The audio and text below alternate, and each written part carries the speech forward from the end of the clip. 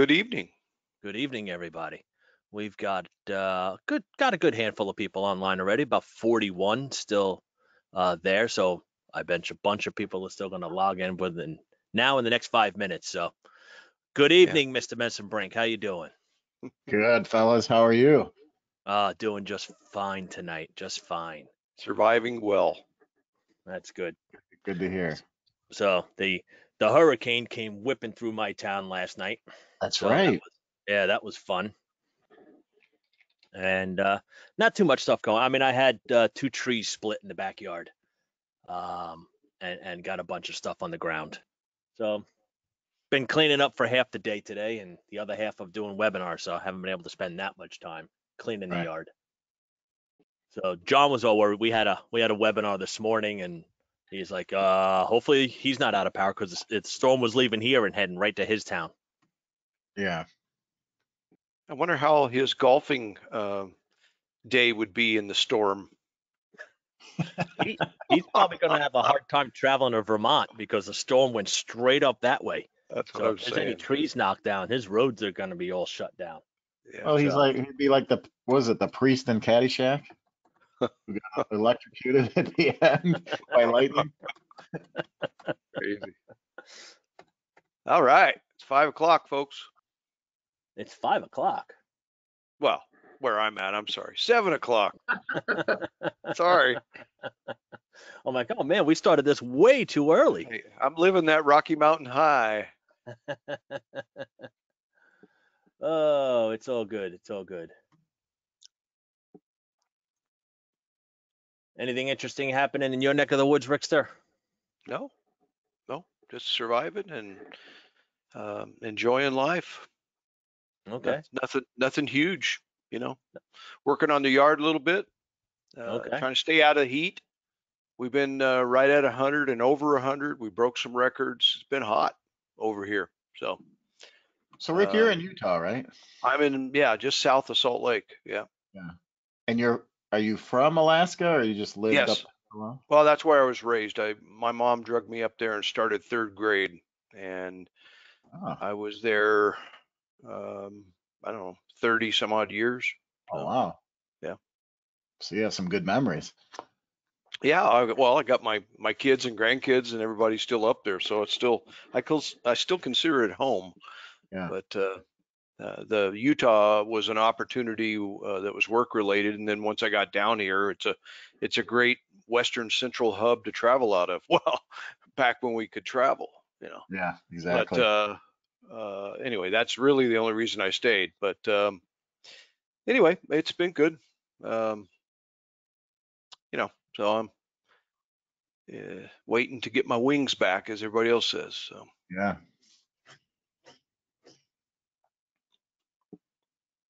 All right. Hang on a second. Just trying to get some things set up here on the screen. okay. John, where's your home? Who's talking? Rick. Rick, talking to you, Rick, John. I'm just. I thought that was Tim. I'm like, Tim, you know where I live. No, I'm west of Chicago, about an hour, in a small town called Sycamore, Illinois. Sycamore. You got a Yeah. bunch of trees there? Yeah, a lot of farmland too. So, Okay. yep. Jason, sound is pretty good on my side right now. I think it's okay. Let us, anybody out there, let us know if you're having any issues. One of our attendees saying it's getting a little sound issues, but I think we're okay. Yeah, Miles, you sound pretty good from here. Excellent. Yeah, Jason O'Neill, we were having issues with his sound the other day anyway. So thanks, Okay. Mike, Anthony, Douglas. All yeah, right. I think majority of folks can hear us. Good. Okay. Let me just get the screen set up properly. All right. We got 75 people online. All right. Great. So we're going to get started, I think. That'd be a good thing. For those of you out there that are just logging in and only seeing 2 faces up there on the screen, that is because we killed John and buried him in my backyard last night. We whipped a Dexter on him. Got the wood chipper out. That's right. That's right. Lots of wood chippers going on down on Long Island right now. So it's all, nobody's going to notice a thing. Just blend it in. So for those of you that weren't here last week, JB is on vacation this week, and he's going to try to spend the rest of the week hunting after a little white ball in the woods of Vermont. Yeah. So that's what he wants to do, and not hang out with you guys. I can't believe it. For Wednesday night, he couldn't leave in the morning, but it is what it is. So he has left it up to Rick and myself tonight. So we will be your MCs, along with John Messenbrink from Mechanical Hub, and also Tim Ward from Mechanical Hub are hanging out with us tonight too. John and Tim. Yes, yeah, as they have been, and have been gracious hosts. Indeed. For Takeo After Dark, and it's been a lot of fun. And what's amazing is that we are in summer school week 7 already. Yeah. Week 7 of summer school. One more left. So now our plans are one more class after this, and we'll take probably a few weeks off and start planning what the fall is going to look like and when we start there.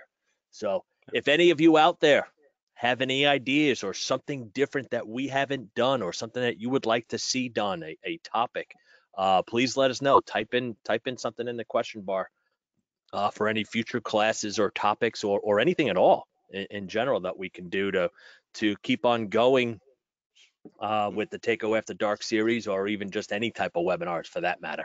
So let's try to get back out there.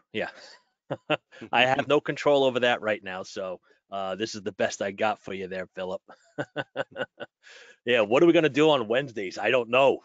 It's going to be weird. When we had those couple of weeks off between Takeo After Dark in the spring till the summer, it was just weird on Wednesday nights. So all right. So we'll see what happens for the rest of the summer. See what happens.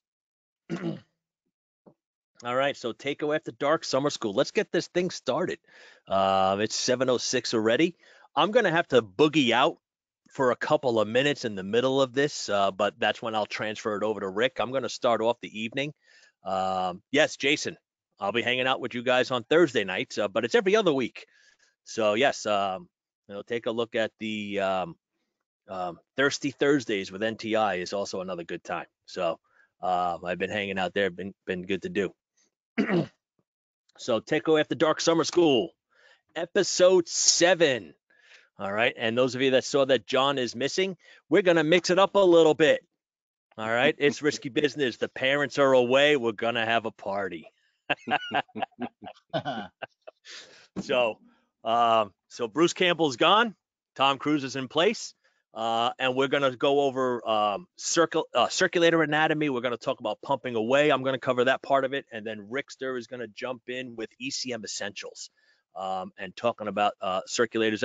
You tell everybody what that part is the second half of tonight. Sure. We're still in the world where people will pull a circulator out of the box, especially in ECM nowadays. And the thing does all kinds of stuff, right? And there's plenty of people listening probably tonight, and definitely in the contractor world, is even manufacturers that don't really know, the simple way to understand which modes should be used for which application. And so we're going to cover that and give you lots of information and pictures and stuff that'll help you conceptually understand which one's best for what application. That's in a nutshell. So stay tuned. There's so many different ones that are out there, and it's going to be like what to use where and why. So that's going to be pretty cool. So for those of you that may be joining us for the first time, I still like to review it just a hair and go over the navigation around the control panel. So the first thing you're going to notice here on your screen, the control panel, is this little sidebar. Is probably going to be on the right-hand side of your screen. And if your arrow is pointing to the left, then what you want to do is click on that arrow. Now, what's underneath that is a microphone. You guys are all muted from us on our software side. And then below that, you're going to see a question box. And below that, you're going to see a hand. So if you click on that arrow, expand it out, and then you're going to be able to see a lot more information there. And then because your microphones are muted, in order to talk to us, have any questions. And we don't do question and answer periods at the end. You got a question, you ask it right away, and we will bring it up immediately. So we see that. I got the chat section open right away. Rick is also looking at that at the same time. So type in your questions there, and we will either save it for the end, so to speak. Like when we get to the end of the night, sometimes there's a whole bunch of them that come flying in, but we try to go through them immediately as we see them going through. So if you understand this, obviously, please go ahead and type anything in there. I got one comment already in from Wheels talking about the Lorax here. Oh, yeah, my Lorax. Where'd he go? Oh, he's over there. I can't get him just now. Otherwise, I don't have a long enough cord here on the headset. So I'll get my Lorax out in a little bit for you there, Rickster. So, Hey, Dave? Yes, sir. Can I throw out a little plug for you guys and some people who are actually attend these webinars? Can you talk a little bit about the Eastern Energy Expo virtual event that's going on this week? Oh, yes. Actually, it's for the entire month. So, it's the month. I'm sorry. Yeah. Yeah. So Eastern Energy Expo, it's a trade show that's been a combination of a couple of different organizations, AREE and the OESP group. And I believe there was one more, and I can't remember off the top of my head. But that show was slated back in May, which obviously then it got postponed until I think it was the middle of August. And then we went online instead for the entire month of August. So with the Eastern Energy Expo, it is a virtual trade show. So just do a quick Google search for Eastern Energy Expo, and you'll see the virtual show about there. There's live webinars going on. I'm doing a bunch of them. John Barber's got a couple of classes going on. A lot of other manufacturers are doing classes, and there's also recorded webinars that'll be there, and virtual trade show booths. So go ahead and take a look at the different booths that are there, because you can also make appointments and have conversations with the manufacturers, because they're still, bringing the best of the best in the company, right? Every trade show, every company brings the best people they have going to them. We can't do it face to face, but if you do it online, you can still talk to that individual person. So you can see all that. So that's going on for the entire month. I did a webinar yesterday for them. I've got another one tomorrow that I'm doing on circ sizing. And tonight is their virtual dinner tonight, awards dinner, which is going on. And that's why I said I got to bump out and jump into that one for a couple of minutes, because I'm also on the education and training committee. So do you have to change your outfit then? No, I'm going to stay the way I am. They know me over there. Yeah. So I'm good that way. So I was trying to get Rick to get into the long sleeve dress shirt and socks, but he wasn't going for it whatsoever, like Tom Cruise here. So so I could change into that real fast, but I don't think that'll go well over an awards dinner. So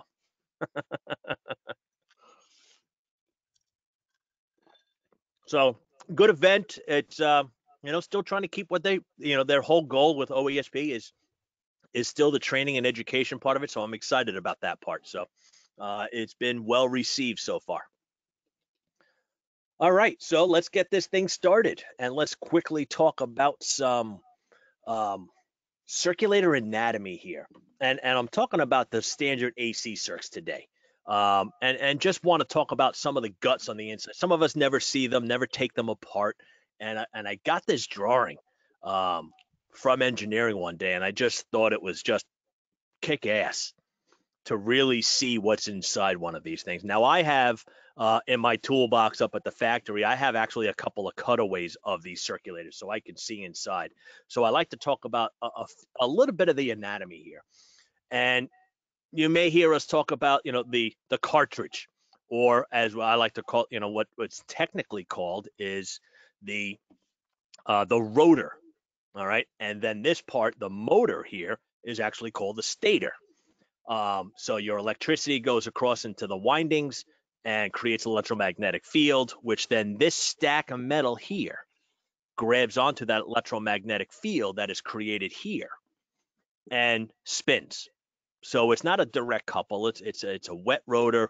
It's not directly attached. The motor's not directly attached to it. Now the impeller is directly attached to the rotor part of it, but this stack of metal plates is what grabs onto that electromagnetic field and starts spinning. Now, what you'll also see, now if you look at this picture here and you can see this little outline and this little dip here comes around, this is your cartridge. And I know most of you here have taken a circulator apart and pulled the cartridge out at one time or another. You know, years ago, back when we used to have our fastest hands competitions, or you just took it apart because you wanted to. So what you'll notice on the outside of that cartridge is right here, these metal rings, aluminum pinch rings that are on the outside of it. Right underneath those pinch rings are the bearings. So there's one here and there's one over here. And they pinch right here. You'll see these are the rings that we're not showing you the cartridge, but there's the ring. There is your bearing. Whoops. So your bearing here is clamped down. The bearing doesn't spin, but the ceramic shaft and this piece of yellow here is graphite. So we have ceramic shaft riding on graphite. It's not a ball bearing. And that's what is allowing your cartridge to turn around, to spin. So one of the other things I wanted to point out when we're looking at the cutaway of this circulator is this ceramic shaft. So the ceramic shaft is hollow. And on this side here is obviously where the water is, right? So here's our hydronic water. This is the inlet side of the circulator. And I know that because, one, you don't need to look for the arrow. All right. What you do is you consider what is today. What's today, Rick? It's hump day. It's hump day. So you always take a look at a circulator, all right, and you'll look for the hump. And where the hump is always your inlet, because a lot of times these are up against the wall in the back of the boiler room. You can't see it. So that is your inlet side. So here, this was a pretty cool design that we did. And if you notice, this hole is really tiny on this side, and then it flares out inside the ceramic shaft and goes all the way down to the very end. The purpose to the hollow shaft, is to introduce water into the cartridge to flood this cartridge, and then at the same time push air out. And that's important because we do not flush water in and out of these things all the time. Water goes in on day one and typically stays in. If you've ever picked up a cartridge and rattled it and shook it around, it sounds like something's loose inside here. And there's this little tiny, looks like a baby aspirin that we put in here. It's a lubricant. And when it gets wet, it dissolves and coats all the materials on the inside here to help quiet it down and keep it quiet.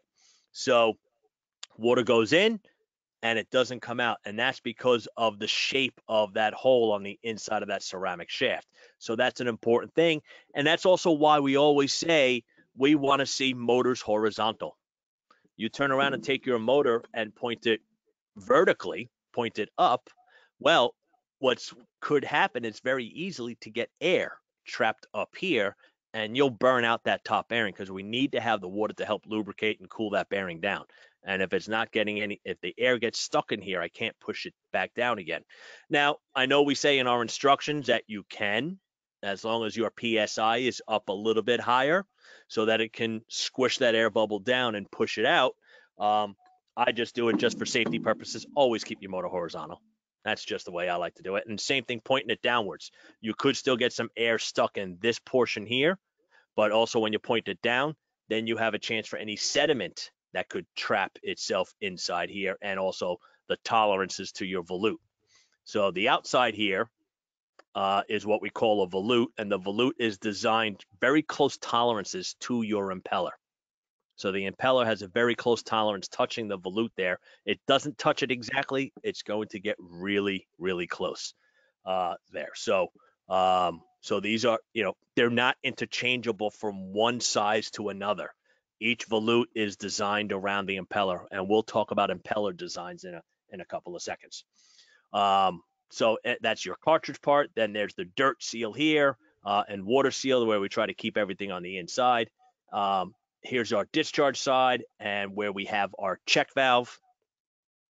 There we go. I got one floating around. So here's our IFC, internal flow check, that pops in. Of course, just O-ring down always, and make sure we have a little machined groove right there. And right there goes all the way around on the inside. And when you look at your check valve, you're going to see this little wing sticking out. There we go. There's the focus. You see those little wings sticking out? Make sure you get that to snap in. When it snaps in, it's all the way in. Please do. You might say, well, where's it going to go? I've seen them come get out dislodged and go down a pipe about 6 feet until it hit an elbow, and then get lodged into that elbow, and the customer had no idea, contractor had no idea what the heck was going on, why he couldn't get any flow out to his system, because the check valve was stuck and it was not allowing flow. It got turned around at that elbow. So make sure you hear that click. Make sure you want to use the check valve when you go to stick it in there, because when you go to get it out, you never get it out in one piece. So yeah, so don't test it. And I believe it's been since 2006 that all of our circulators have been machined to accept an IFC check valve. So even if you've got a circulator that does not have one, and if you need to add one, or you got an old flow check that's hung up, corroded, whatever it is, you want to hang it open and get it stuck in the open position, instead of changing that, maybe put one of these in instead of changing out the big old flow check you have on the system. So, but you can lock it in the up position so it doesn't shut down on itself again. You never want to double check a system. So, so that's parts of the motor part of our circulator and our impeller. But now I want to talk about the impeller design, and there's a lot of different designs to the impeller themselves. So circulators will look the same on the outside. The motors will look the same on the outside, but there's a lot of differences when it comes to your impeller. And so your impeller, what tells a circulator what it does is the design of the impeller. So what you see here on the right-hand side is a 007, considered what we say is an open-faced impeller.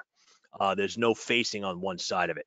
Whereas, say, a 0015 or our ECM circulators is a closed-faced impeller. So where I don't see the vanes, it has a cover, so to speak, on the outside of it. The difference between those two types of impellers is typically an open-faced is going to be a high-flow, low-head circulator or impeller, and a closed-face is typically going to be a high-head, lower-flow impeller. And water always enters into the eye, right into the center of the circulator itself, of that impeller. So water goes into the eye, same thing here. Now, when you look at an impeller, this impeller does not spin in this direction. It doesn't scoop the water. This impeller's actually spinning in the clockwise position. The water enters into the center here. The vanes are close together. They get further apart, and the water kind of gets slapped out as this thing is spinning. Now, in a standard AC circulator, we're running at 3250 RPM. So very high RPMs that these things are running at. And as this is spinning in this direction, it slaps it out. And when you look at an impeller that's inside of a volute, they're not perfectly centered. They're offset. And as you see here, it's closer to one side as it gets to the other. And with the vanes and the volute is when we start developing our differential pressure in here. Okay, and then being able to move water throughout our system itself. So the thicker the impeller, so you see your 007, all right, the vanes get kind of thick, all right. The thicker the vanes, the more flow you also get out of that circulator. And then the larger the diameter, the higher the head the circulator is going to do. All right, so those are the design criteria. So that's what happens when we design a new circulator. We will design an impeller, then match up a motor to it, and then go from there. And when we take a look at our pump curves, let's take a look at those single speed circulators for the moment, and all of the ones that are out there. So these are all our 00s out there. Lots of different designs. Started off with the 007 back in 1971, all right, down here. Was the very first one that we made. And then after that, we came out with the 005. And then the third one was the 006, what ended up being a mashup between the 005 and 007 components made the 006. So the naming system of the 00s is irrelevant. There is no naming system out there. That's one of the things I asked 8 years ago when I came on board. I said, there's got to be a rhyme or reason to it. And there is none. There is none. There was no rhyme or reason. 007 was first. And yes, the product manager at the time was a James Bond fan. That's why it got named the 007. The 005 came out shortly there, a couple of years later, because we needed something to compete on pricing. We barely sold any. But the 005 actually followed suit, is in size, and it was less than the 7. But then when we did the mashup between the 5 and the 7 and came up with the 6, we were like, oh man, that rule's all out of whack now, so let's not bother with it. Question comes through, did the 004 explode? The 004 was a very short run circulator. It was an OEM spa pump. So it had nothing to do really with our plumbing and heating industry. It was designed for a spa company. And then instead of trying to sell it on our own, we just discontinued it and never used it. And we've never had a 001 or 002. If we did, your head would explode. You're like, well, what's it going to do? So the rhyme or reason that we follow now for naming our circulators is what number's next. So if we were to design another 00 AC style circulator, it would be called the 0016 because that's the next number available. So if you notice, you look at this chart and you think K is going to be the highest number out there. No, it's the 0013. The 0014, which is circulator L, actually has 3 circulators bigger than it. So the naming system just doesn't, if you need a bigger circulator, doesn't mean you go to the next number. It's just a different design of the impeller, different design of the motor, different parameters that the circulators are going to do. So if you take a look for a second at circulator J, H, E, B, those are high flow, low head circulators. Then we come across and look at K and I and G and F and D. They're high head, lower flow circulators. All right. Circulator L, the 14, is kind of a mashup in between the two of them. Circulator G is our 009, usually used in a drain back solar style system where we are actually pumping up to something. So when the solar system drains back, we got to pump it back up to the panels. So very high head circulator, but very low flow. When you look at an impeller of that, it's about a 1/4 inch in diameter, but I mean in thickness, but the impeller size is huge. All right, when that 009, where your 007 is about this big. So those are our big differences. And so we design the impeller, then create the curves with a flow meter, pressure gauge on the discharge side, slowly tweak, open that valve, take the readings and connect all the dots and make the curve. And as you've heard John say many, many times before, circulator always works on the curve, never does anything different. So that's what we're looking at there. All right. So I am running a little bit out of time right now, and I want to go over pumping away with you. But I've got to jump out for a couple of minutes. So Rickster, are you almost ready? I'm ready. All right. So we're going to turn this over to Rick real fast. Hang on a second. I got to give you your props here, Rickster. All right, so now we're going to jump over to Rick, and Rick is going to go over his ECM essentials. What I want to go over is our pumping away, and also using this display behind me when Rick finishes up. So I see we're about halfway through our webinar already. If you got any questions so far about any of that anatomy that I went through, please ask it. Let me pass this over. Wait, oh, we got a question here. If you multiply 0.06 times length of run circulator, does the pipe diameter make a difference? That is typically using your standard pipe sizes based upon some of the rules that we've covered before, Mark, where 2 to 4 gallons a minute is going to be 3/4 inch pipe, 4 to 9 is going to be 1 inch. That's where you can use that 0.06 times length of run to find your head loss. PEX is a different animal. All right, so PEX you want to check out with your PEX manufacturers. You're looking 100-foot run work the same as half-inch pipe as 2-inch. No, the larger the pipe, the head loss goes way down. All right, so we're typically, that 0.06 is usually based upon max flow rate that pipe size can handle. So if you had half-inch pipe, all right, 2.5 gallons a minute. If you're looking at 2-inch pipe, that's 45 gallons a minute. So that number would work 0.06 for 45 gallons that should be running through it. If you're less, then obviously the head loss goes way down. So we usually use that just as a safe, quick calculation for your head loss calcs. All right, let me, where am I? Here we go. You need to give me the screen. Yep, I am. I'm clicking on show screen and nothing's happening. Show my screen. There we go. Okay, groovy. All right, let me shrink some of this down, shrink that down, push that over, get rid of those things and open it up.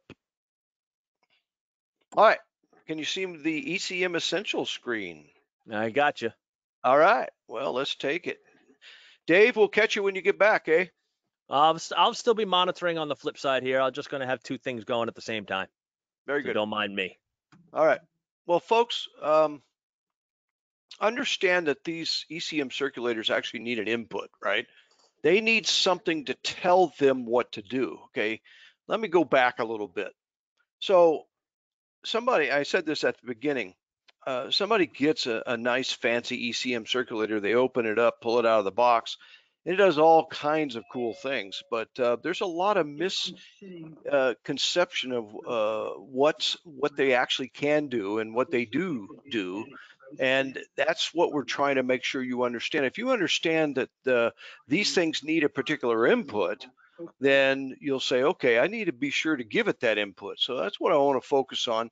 Of course, we've had the temperature differential circulator, we call it a delta T, and then we have a pressure differential circulator, we call it delta P, and it makes sense. And we're going to mostly focus on the delta P product, understanding that either way will give you enough information to make a good decision on which way you would go with these. Just the main point I want you to get out of this slide is understand that they need an input, okay? So let's focus on the delta P, or the pressure differential circulators. And what I'm going to talk about right now is general statements. It applies to everybody's product, no matter what color they paint the pump, okay? A delta P pump adjusts to the changing hydraulic pressure differentials within the system, right? They can actually feel things, and quote, feel things going on in the system. That's what they do. There's no pressure sensors or anything. They're just feeling the hydraulic changes. And the way they're feeling it is the impellers in the fluid. It's connected to a shaft. The shaft's connected to the motor. And the motor and the control logic we put to drive that motor, it's a little drive, it can feel when things get, a little bit more resistive and a little bit less resistive. So that's how they respond to that, okay? They vary their speed, but depending on what mode we have them in, they'll stay in these things called operating ranges, okay? And I'll explain what that means real quickly. So for instance, this little line right here, that's a dotted line that I've shown you up here on constant pressure, that's not a pump curve, okay? We all know what a pump curve, this is your pump curve. This is an operating range, okay? Some people call it a control curve. Either way you want to call it, you get what I'm talking about, but it's not the pump curve, okay? So just, being a little picky on the terminology here. Generally speaking, again, this applies to everybody's product. You'll get a constant pressure, you'll get a proportional pressure, or you'll get a fixed speed of some sort. There's some variables on these two, and pretty much fixed speed is fixed speed. But these are all, like I said, general statements here. Now, when it comes to the actual modes of operation, that's where the headache normally lies, right? I pull this out of the box, it's midnight, right? And I'm at, somebody's place, it's New Year's Eve, and I'm trying to get the heat back on. Well, yes, let's get the heat back on, But let's, out of this kind of setting and this kind of training, we want you to grasp what mode of operation makes the most sense without doing a bunch of math. I know we always talk about doing the math, etc., but I'm going to give you some general, rules of thumb that'll get you out of hot water or into hot water at midnight on New Year's Eve. That's kind of what I want you to get out of this presentation.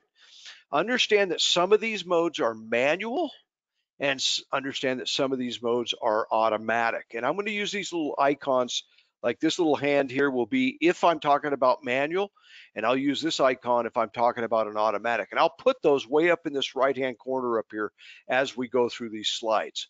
Now, generally speaking, this is a traditional AC. In fact, this is a good old 007 pump, folks.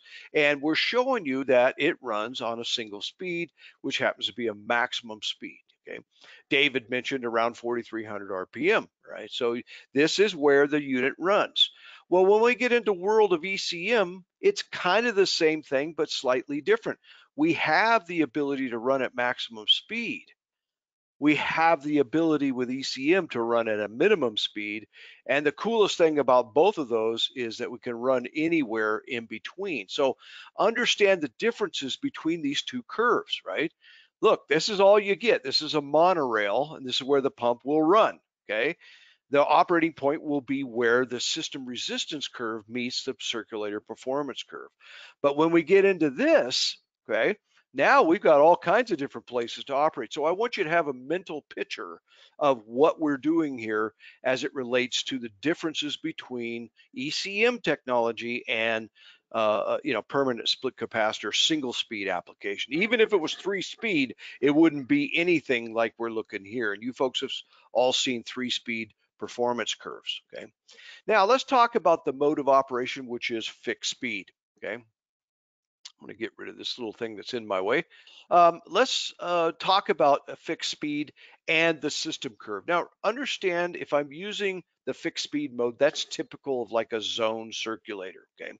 The cool thing about these pumps that Taco sells now is we have a lot of rangeability between min and max, right? But I want you to visualize what's actually happening with the operating point. Watch this little ball right here. If I was to take a zone circulator and manually turn it down, I want you to visualize what happens when I do that. If I turned it down to say 3/4 of the dial, this is where my new operating point would be. It's just going to follow the system resistance curve here. Okay, so I turn it down again, etc. So understand that's what you're doing on a zone pump when you have the ability and an ECM technology to turn the thing down. This makes it great. This is where we can have, 5, 6, 7 different pumps all in one circulator, or say it this way, performance curves variable within one SKU. Okay, so I hope that makes sense to you. So let's show you some pictures and make sure you understand that zone pumping is still an appropriate mode of operation, right? People forget this. They buy these fancy ECMs and they think, well, I got to use one of these cool auto modes because I paid for it. No, you don't. There's plenty of applications where zone pumping is the mode you want to put it in. And generally speaking, most of these circulators, including Tacos, will come in one of the automatic modes. So you have to know what mode it comes in, and you have to know whether or not to pull it out of that mode and put it into a more appropriate mode that meets your specific application. Okay, so zone pumping, you understand what we're showing you here. Zone pumping in everybody's world should be something like this. That circulator is brought on when there's a call from a thermostat. And that thermostat is going to be satisfied by that circulator standalone. And when that thermostat's satisfied, it simply shuts the pump off. So that circulator will not have any zone valves downstream of it. It won't have any actuators or diverting valves or anything. It's simply going to turn on. In this case, it's going to come on. It's going to go all the way through the system and come back down through the return portion of the piping. So we just turn the pump on and off. So understand that the fixed speed mode is absolutely the appropriate mode of operation to do any zone pumping. The cool thing about having the dial on there is now we've got lots of turn down or controllability, which we never had before. Even 3-speed pumps did not really have enough controllability. Now, Taco, hence the dial, right? We call it like a volume dial on there. Now you can turn that thing down more appropriately than you ever could before. So hopefully that makes sense to you. Let's move on to a couple things here. I'll show you first. We're still talking about the fixed speed mode, right? And notice this circulator here has zone valves downstream of it. Well, understand this. I don't want to use this circulator in a fixed speed mode, right? But look down here. This is what I want to focus on. This circulator here is doing nothing more than pulling water out of this boiler, okay? Pushing it through this coil and coming back through, and there's the loop, right? So that pump is never going to receive any of the input it needs to make a decision to speed up or slow down, because it will have no hydraulic changes coming back to it. So by all means, fixed speed makes sense for any of the heat exchanger applications. I'm showing you an indirect fired water heater. This could be a heat exchanger for snow melt system or something like that. Again, for the most part, the fixed speed mode will be appropriate for those. Boiler primaries, you folks that have sat on this Taco After Dark for a while, I've shown you this picture before when we're talking about primary, secondary piping and such. I'm just going to make the same note as I had before. Some of the boiler manufacturers and some of the small circulators have the ability to receive a 0 to 10 volt DC signal. It's like a third-party signal, so that we turn the keys over to the boiler manufacturer and let them run the pump, but not all of them do. So my point is, yeah, if you have these two shaking hands, okay, then by all means use that. But not every application has that, not every product has it, etc. So I'm just focusing on the fact that if you don't have that signal and you have a modulating condensing piece of equipment, most of the time a more appropriate mode is the fixed speed. You don't want to use any type of auto mode unless the boiler is telling that pump to speed up or slow down. So what we've done, and we've done this in other sessions, is shown you how to more appropriately size that circulator. What we really want to do in a nutshell is stretch that delta T out as wide as this boiler manufacturer will allow you to do that. You'll get a higher overall system efficiency if you follow that general rule. All right.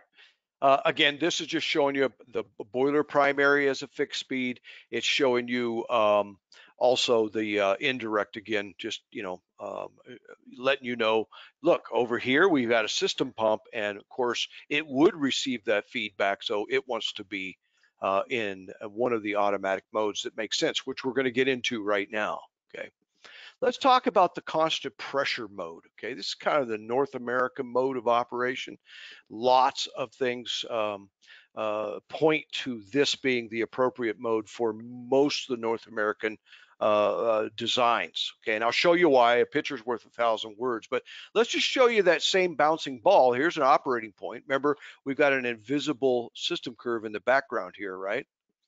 So if I were to see zone valves close, say all the zones are open, it's running at maximum speed, watch what that bouncing ball does, okay? Notice that little hop that it does initially. Okay, it's hopping up because it's doing the normal thing any fixed speed pump would do. It's actually feeling that additional resistance, and it's doing a job based on coming back down to where you told it to be, right? Now notice it hops up and then it says, whoa, you told me to stay at a certain constant pressure. In this case, it's showing you that we told it 10 feet ahead. So just understand that that's what it's doing in the background. This is what, when you're standing in front of that pump and it's slowing down, you know visually, I'm showing you what it does. You folks that have already had the opportunity to use one of our 0018Es, you actually get to see this in real time based on the Bluetooth feedback into the circulator. But this is something we've used to teach on for years now, so I want you to visualize that. So when do we use constant pressure? Remember to look over here. It is an automatic mode. And you folks that have heard the term home run, I want you to understand what I mean by that. I have paralleled 3 different supplies, and corresponding returns over here, right? And this header, this relatively short, fat header, I'll do that in quotations because Siggy's made that very popular, right? What we want is this header to be sized more in the realm of about 2 feet per second than 4 feet per second. That's another session. If you don't understand what I mean, we can get into that some other time, or pop it up as a question. Maybe we can do it after the actual setting. So we've got 3 zones here. Now remember, when you did Hydronics 101, you learned that when these zones are piped in parallel, that one of them will set the precedent for the pressure drop this circulator needs to overcome at any given time. So with that in mind, that kind of points the finger at constant pressure, okay? So again, just understand that, again, we don't have the time to go really deep into each one of these, but be sure to ask the question, and we'll take the time once we get through the actual session to answer some of your questions. Here's another view of that. Again, people have done this. Again, you see this in magazines. It's got a dedicated supply return that come all the way back to the boiler room.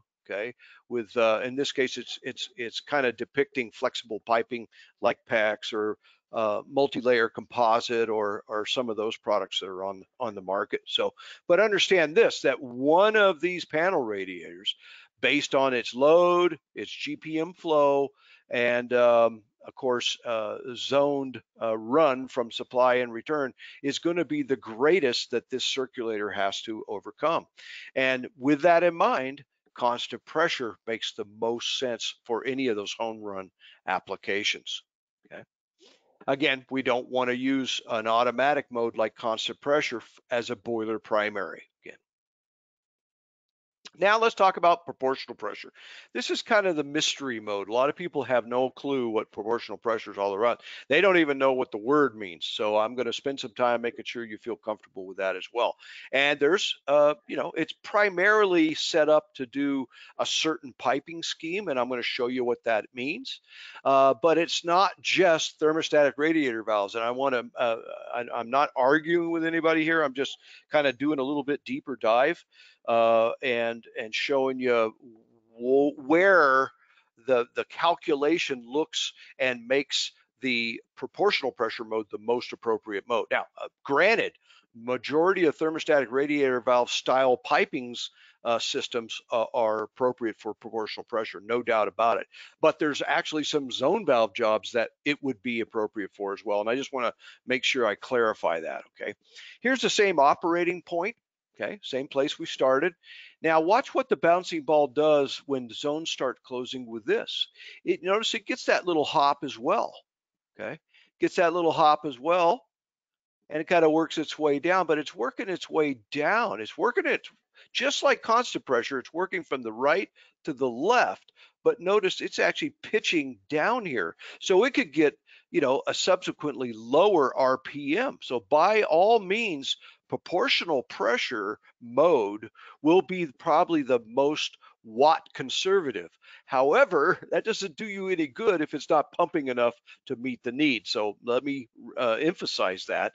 Make sure you get where we're going with that. So from the standpoint of understanding this whole proportional thing, it's actually not a big mystery.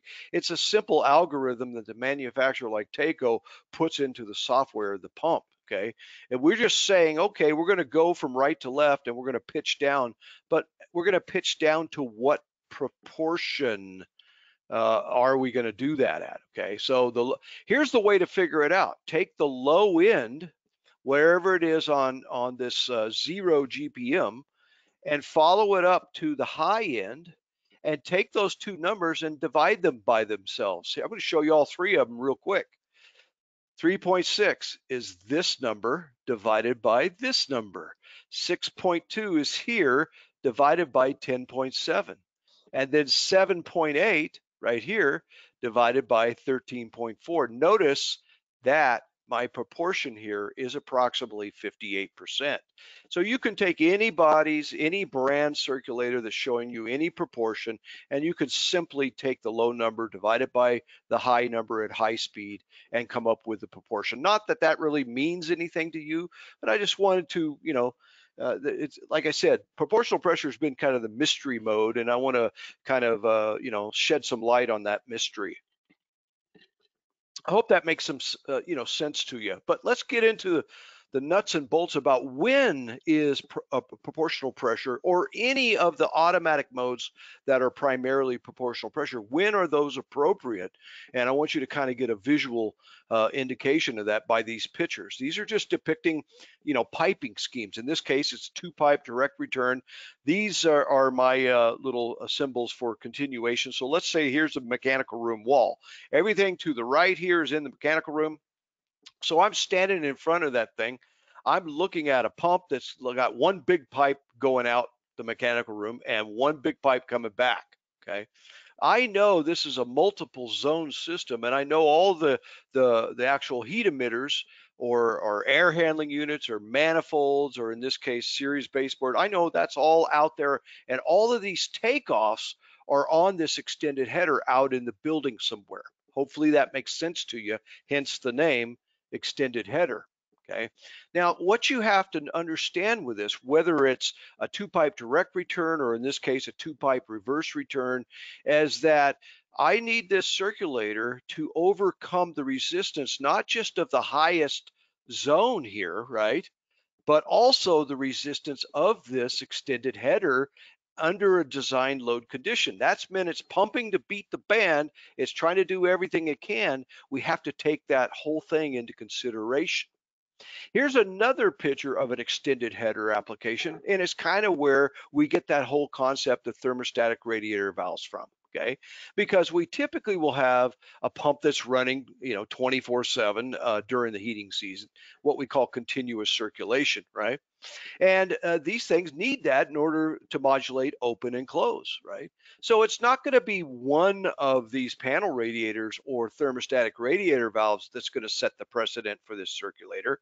It's going to be one of those plus all the pressure drop that's associated with that extended header. Does that make sense to you? In this case, we've got the mains, we got the branches, we got the twigs, and all that has to be taken into consideration. Okay, so anyway, so I want to make sure you understand that. I got a check mark for proportional pressure in this pump, but not in this pump. Okay.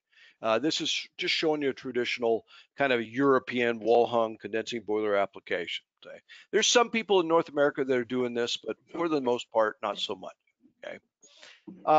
Let's go through and show you real quick what that calculation kind of looks like. And I'm going to go really fast for the sake of time, but I think I can make the point and you'll kind of get where this actual decision comes from. The decision to go with constant pressure or proportional pressure, okay?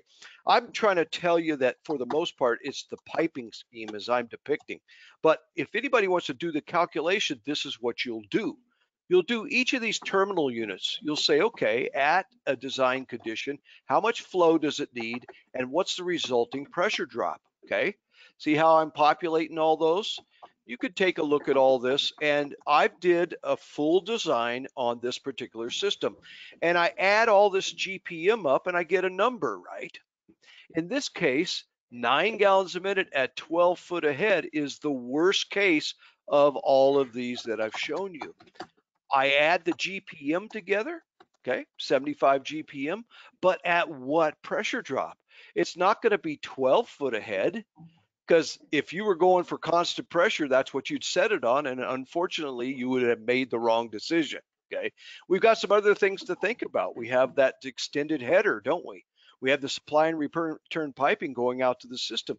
We have the near boiler piping that has to be a consideration as well. So we'll throw some numbers at it and just add it all up together, and you can see that we'll be at 32 foot ahead. In this case, we're going to do 12 plus 18 plus 2. That's how that number has come up, because remember, we've got to size this thing in case everything's calling and we're under a design load condition, okay? So this is why once we know that these zones start dropping off, say this zone dropped off, these dropped off, well, I'm going to get a reduction in GPM. The pump's going to feel it. It's going to slow down. Therefore, you're going to get a resultant less pressure drop through the header. That's why the proportional pressure angle or pitch works good on these type piping schemes, but not on the home runs. Okay. Typically, if you do a home run and you put in proportional pressure, there's many times that you will under pump because of the pitch of this. I'm just showing you that same job, 75 GPM at about 32 foot ahead. Okay. One point people misunderstand this is how do I know where to set this thing on our pumps? Well, again, you have to actually set it up for the angle. The angle takes you up at maximum speed to 36.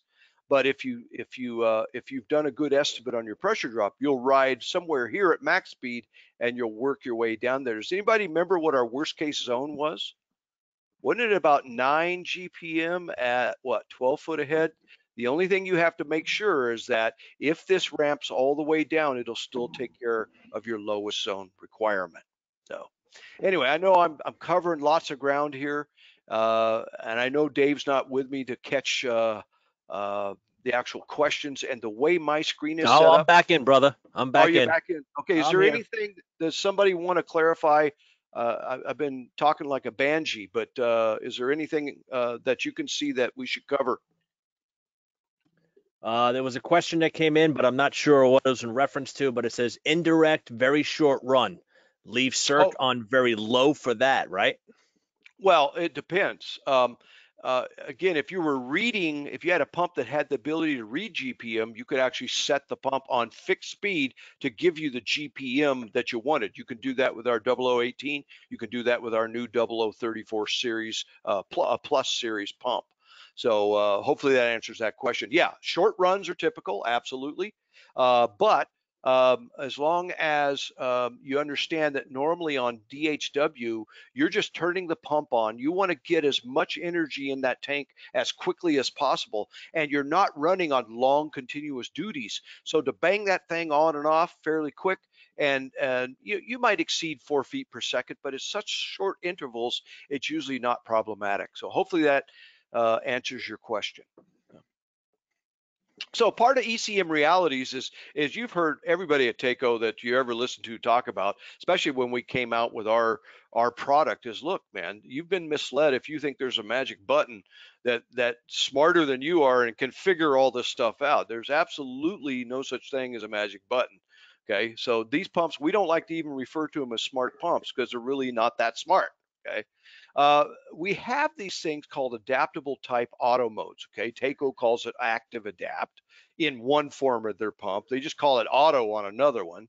You know, Grundfos has got auto adapt. Dynamic adapt is something Velo just came out with, right? Armstrong's got something they just call auto as well. Okay, so any of these modes, and most of them, 95% of them, are always proportional pressure. So understand that in use any of those auto modes, you made a couple of decisions. I'll make that point here in just a second. So when is the appropriate time to use any of those auto modes? Okay. The first thing you have to understand is that the GPM and head have to fall into this wedge of operating condition. That's the first thing that excludes you from using auto anything. Okay, if your desired GPM and head don't fall into that wedge, do not use auto anything of any brand.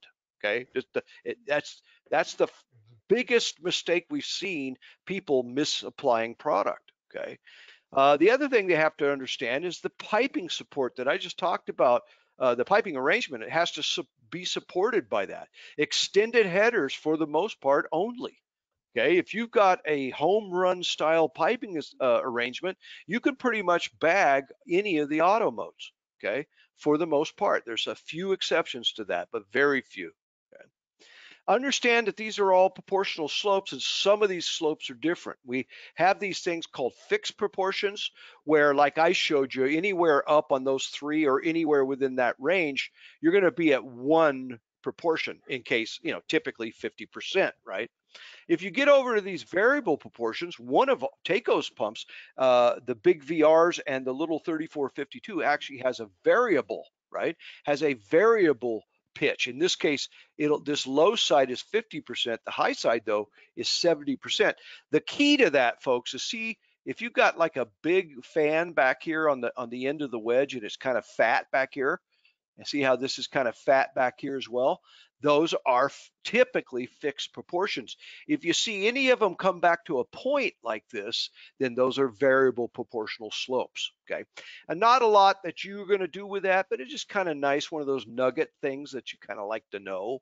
More of the first things first here. Again, you would never use any of the automatic modes. You got to remember these things are real slow to respond for the most part, with very few exceptions, okay? So you're going to be either on continuous circulation or very long run times for these things to even work. These things have several minutes, I mean, some as much as a half hour before they're ever going to do anything but other than start right in the middle of their run, okay?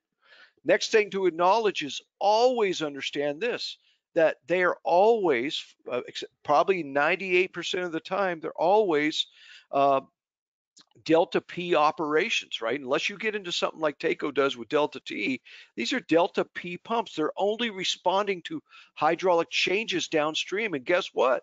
You put this on as a zone pump, and it's never going to change its speed, even though you hook, line, and sinker drank the Kool-Aid that somebody else told you. It's not going to change its speed because you haven't given it the feedback it needs by the changing hydraulic differential within the system to ever help you do anything.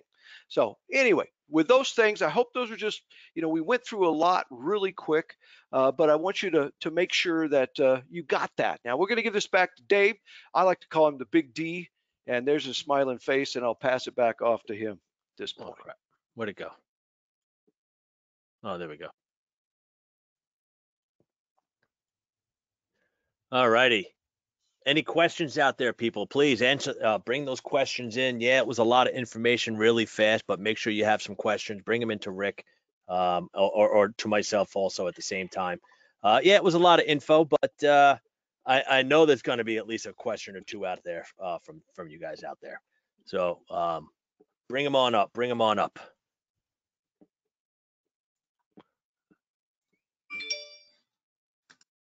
Okay, hang on. Change my screen.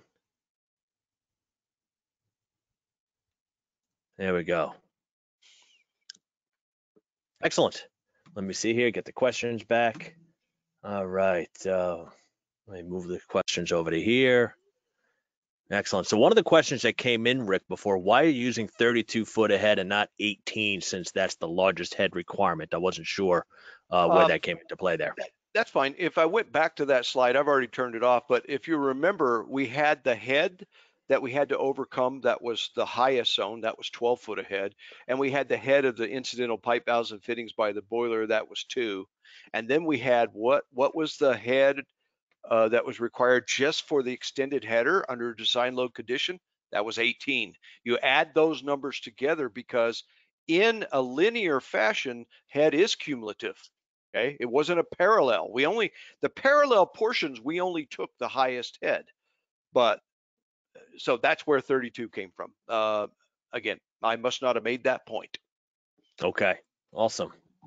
But yes, yeah. So when it was running in series like that from one section to the other with the pump, you need to add up the head from there. You don't need to add the GPM up. The GPM is what's needed for the whole thing already. We found that. But when you go from one section to another, you need to add your head up in there. So, and I guess that's how you got to the 32 foot ahead. Now, awesome. Chris has got one, just, checking on Delta T. You know what, Chris, I'll just cop to what John Barba said quite a bit.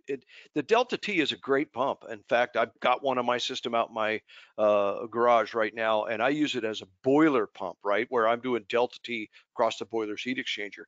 But prior to that, for 4 years, I had it as a system pump, and it worked just fine, and mine is somewhat an extended header. It works just fine. So again, it's all in what you see as the value. But our Delta P pumps work really good as well. So that's why I wanted to say, I'll give you some information and you guys make a decision. So, yeah, I mean, if you were to make the decision on which one to go with always, they can be interchangeable in a lot of applications, whether you go Delta T or Delta P. If Delta P, we show some situations where Delta P shines. Delta T could do the same job there too. It's not going to be pressure differential. It'll still pump the water through your system itself. I think the biggest difference between the two of them, if you really needed to nail it down, is just the sheer cost, right? I mean, everybody always asks me, all right, you showed me all these pumps here today. Which one would you put in your house? All day, Delta T. Yeah, all day, Delta T. All right. But does every zone or every system call for the cost of a Delta T circulator right now? So I think that's where also the decision that you have to make based upon your system that you're working on and the customer, would they spend that much more money for a circulator, or will it give them that much more out of it? So my whole house is Delta T circs. Actually, my indirect is not Delta T. I have that set up as a 0015 set on high. But the radiant floor in my house is all set up as Delta T circs. I have VT 2218 for one zone. That's got a lot of actuators on it, doing almost 3/4 of the house. And then I do have a slab zone that I have a 006 VDT. I actually had to custom make that one. I took a VDT control out of a 008 and put it into a 006 in the garage and made it work here because the 008 was too big that I needed there. So, yeah. Melik's got a question just about Delta P, generally speaking, and that just you understand what Delta T is, right? That's the input to the circulator based on 2 temperature sensors. Delta P is just what it feels within the system, those hydraulic changes I talked about, valves opening and closing. And then Douglas has got one. Dave, you can take that one. all right. He's just commenting. Yeah. So Delta P meaning pressure, reading a pressure differential. So imagine this, Mike, when you have a zone valve in a system, you got 2 zone valves in a system, and both zones are open, and the circulator is running. When a zone valve closes, what's the pressure differential up against that circulator? Skyrocket, high, right? Super high. Pressure differential, can't pump any more water through it. Circulator will automatically slow down. And vice versa. Now the circulator slows down to only handle the one zone that's open. I got one that closed, but now imagine that circulator, that zone valve then opening up. The pressure's relieved. So now the circulator can move water through that. The pressure drops, circulator speeds up. It's the amount of water that it can actually fling out of the impeller. We call that a pressure differential, a Delta P style circulators. So Doug says VT 2218 works great as a zone pump on cast iron baseboard. Ramps up and down to get the baseboard hot, then ramps down to keep it hot. Oh, definitely. Definitely. Yeah. It's like one of those, it's one of my little nicknames for it. We can't really call it that, but it's kind of like indoor reset. So can't say it's exactly indoor reset. It's kind of like indoor reset because it sees how many BTUs are being delivered out to the house itself. So based upon the return temperature coming back. So it works awesome. Yes. Cast iron baseboard, wonderful.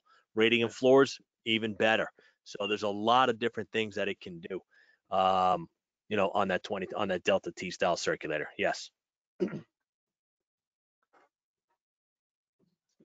Hang on a second. Still going on for a while. That's okay.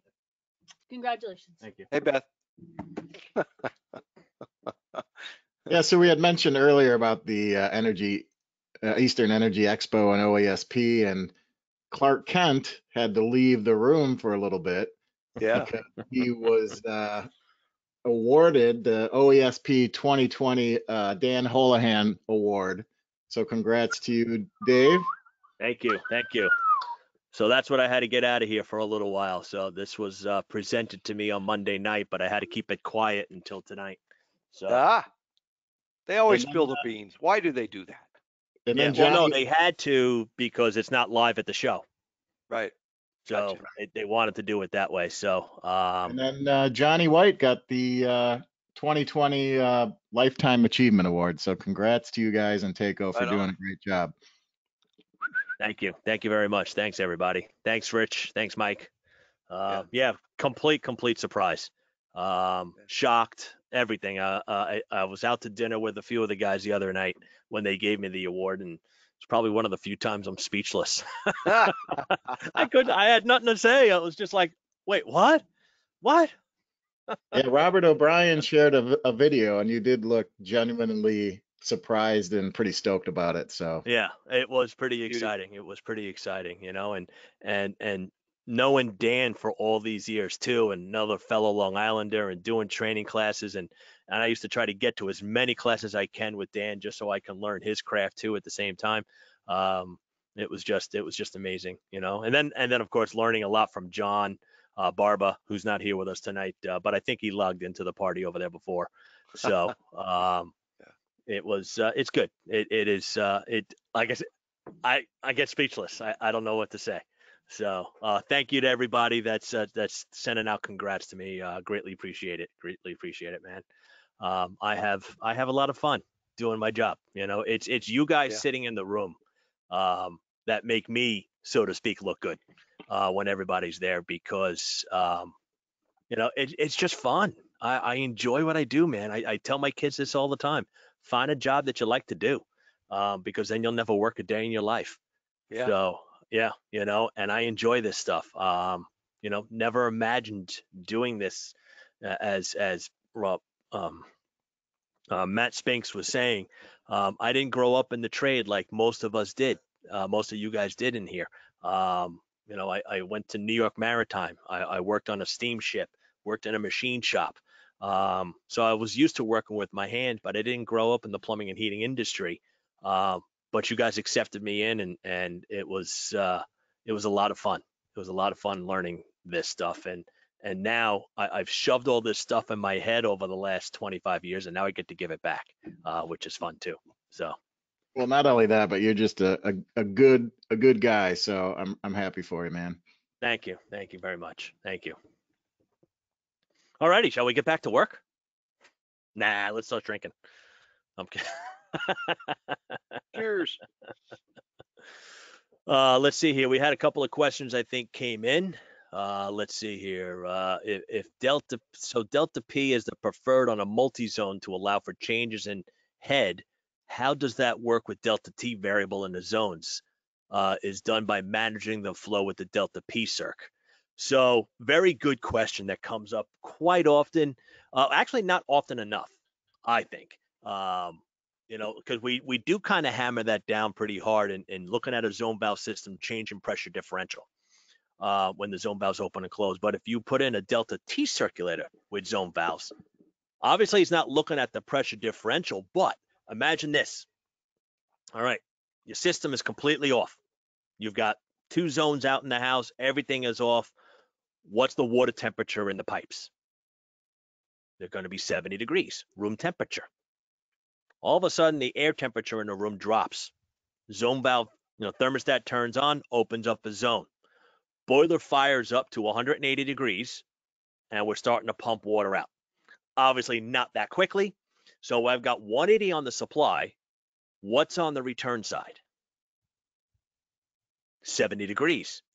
Why Delta T? Circulator starts to ramp up and is going up and up and up until it starts to see some of that return temperature coming back. And as that return temperature starts to rise, then the circulator will start to slow down and get closer to our prescribed Delta T. Now, we get to a 20-degree delta, 180 out, 160 back, zone 2 kicks in. Slugs 70-degree water back to the return. Supply's getting 180 because that's what the boiler's doing, but all of a sudden, my return temperature starts to drop. Circulator starts to speed up. All right, so as that circulator starts to speed up, it wants to get now to an average of 160 degrees on the return side. So you might see a zone coming back at, say, 165, and the other zone coming back at 155 sees the 160 as the return as the average. So what does that mean to you? What's going to happen is the zone that's getting the 165 coming back, meaning it's overflowing, just means the zone's going to get satisfied maybe a little bit sooner. Got a few more BTUs per linear foot coming out of the baseboard. And then that shuts down, and then the circulator is going to slow down again, and then slow down again based upon the Delta T of that last zone still running. So it's going to look at an average. So Joe, thank you very much for that question, to really differentiate between the two of them. And then, of course, the other thing about the Delta T is it's going to change speed based upon how cold it is outside.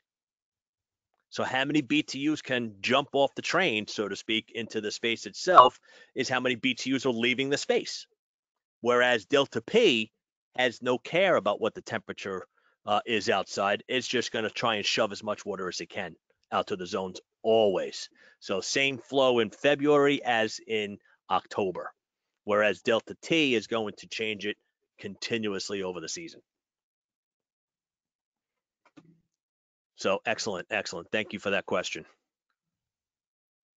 Another question from Mark. Does a delta T circulator help a lot if you come across an oversized boiler? Oh, yeah.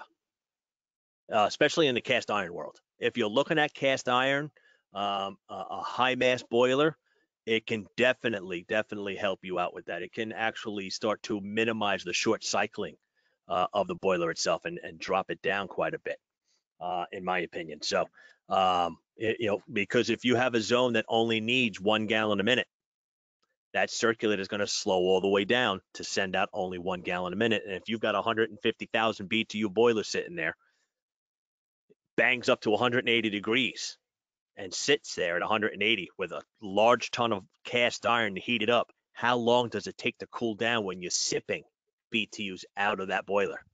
It takes a really long time to cool it down.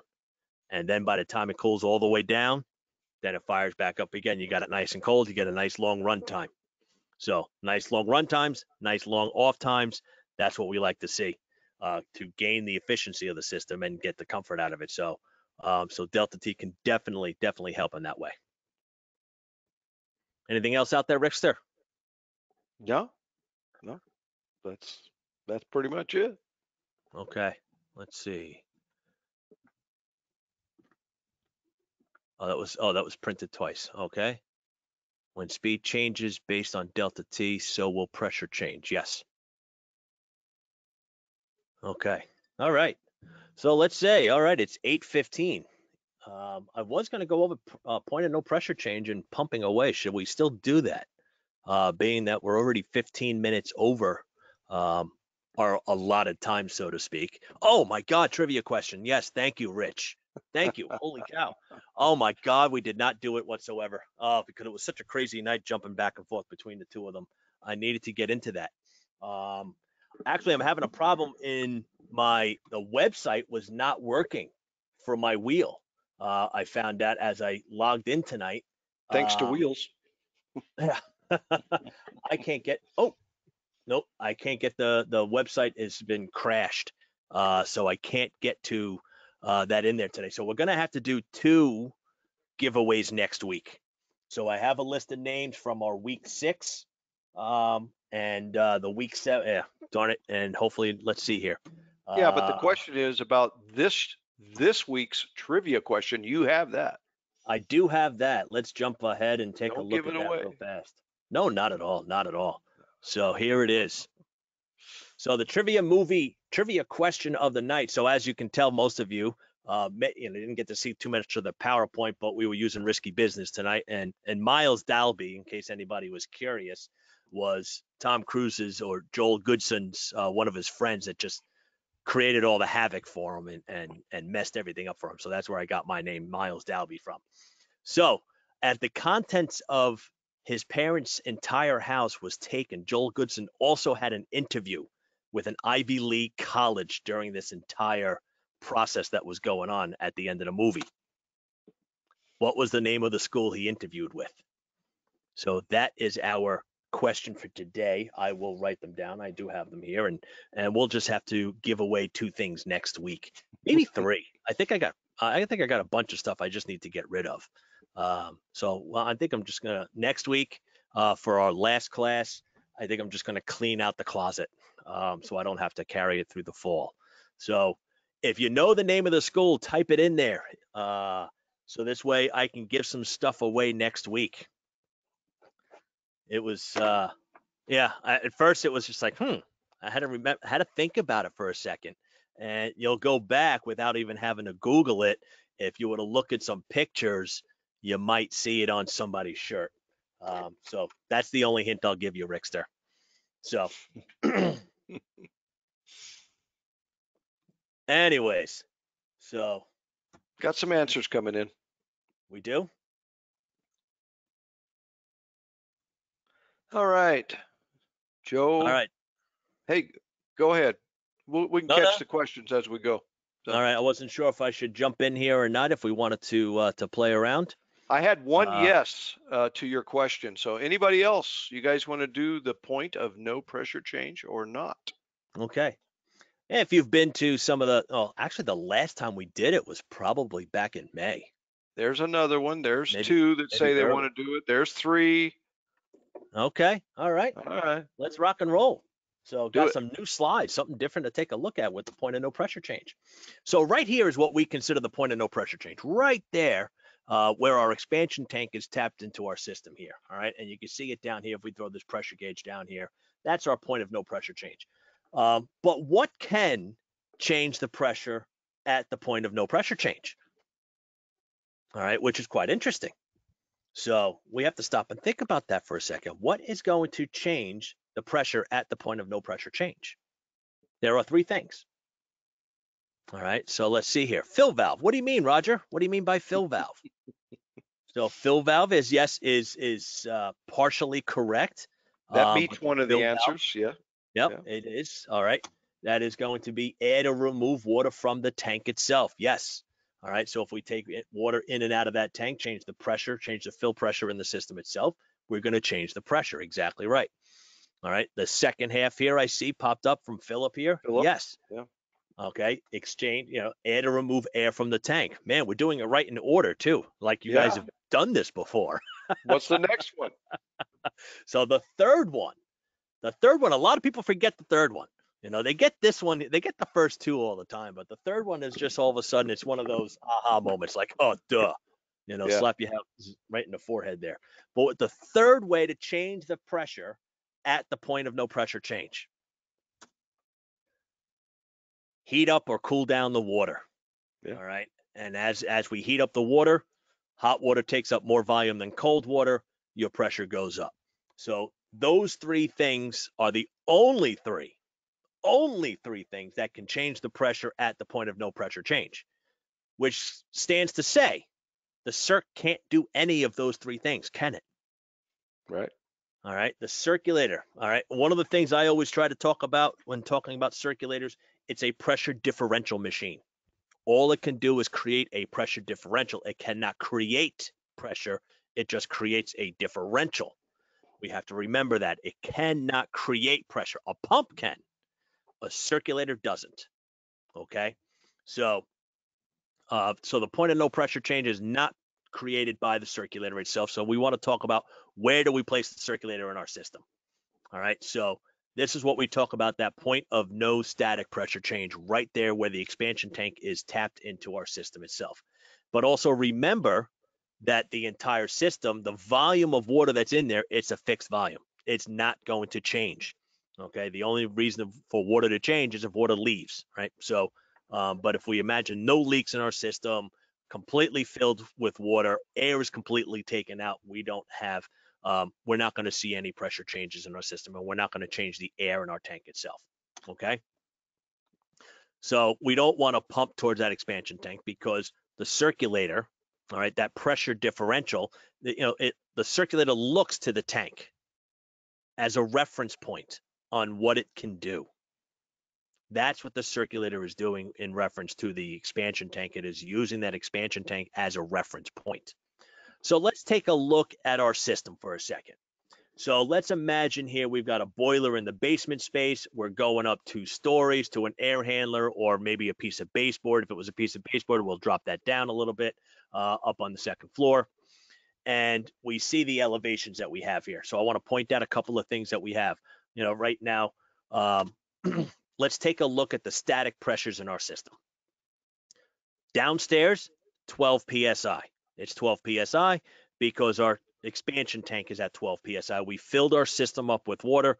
Our fill valve set it for 12 psi, and then we took the fill valve out. All right, so that's disconnected from the system itself, but we still put 12 in there. All right, let's take a look at our readings all over the place.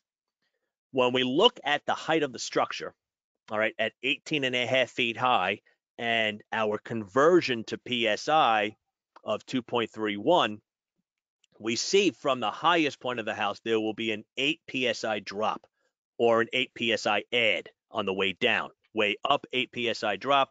So if we were to look at that high point of the system itself, if I have 12 downstairs and I go up 18.5 feet, if I were to put a pressure gauge at the highest point of the house itself, it'll read 4 psi.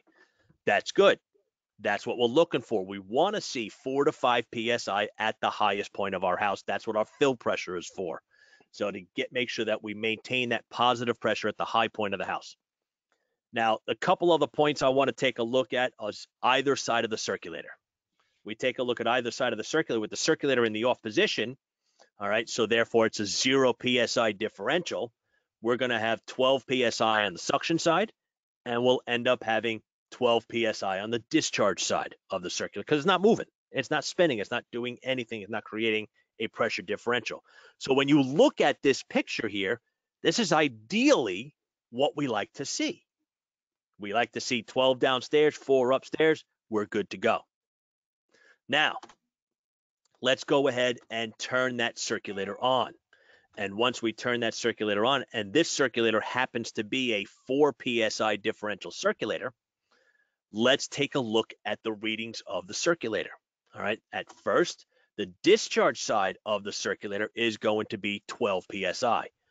Why is it 12 psi? Because it's using the reference of the expansion tank. Where is the expansion tank in the system itself? We're pumping into that expansion tank. I can't pump water into it, right? No water can go into the expansion tank. If I were able to pump water into an expansion tank, what would be behind it? Meaning where that water was. And we can't create a vacuum, right? We can't magically add air into the system either. Remember, we purged all the air out. We don't have a fill valve in here. So water does not get pumped into an expansion tank because of the pressure of the air on the other side is keeping the water in the pipe also. 12 psi air is on the other side of that bladder. So we're using the reference side of that. Now, since the circulator is a pressure differential machine and it's using the expansion tank as a reference point, and it happens to be a 4 psi differential, the suction side of the circulator has to be 8 psi. 12 minus 4 gets me to the 8 psi that's there. And you might look at that and say, that's okay. As long as I can still move water, it's going to work just fine. But remember the height of this structure. And the height of this structure had an 8 psi drop. So with an 8 psi drop, we go ahead and take a look at our pressure gauge up on the upper level of the house. We have the potential to see 0. We wouldn't see vacuum, but we could see 0 psi. If we see 0 psi in the upper level, then we can't move water. Water's not going to move around in a circle. All right, that circulator's not, it's circulator spinning, but it's not moving anything. All right, that's the issue that we can run into. That's the potential that we can run into. Now let's take a look at these numbers and move it to the other side.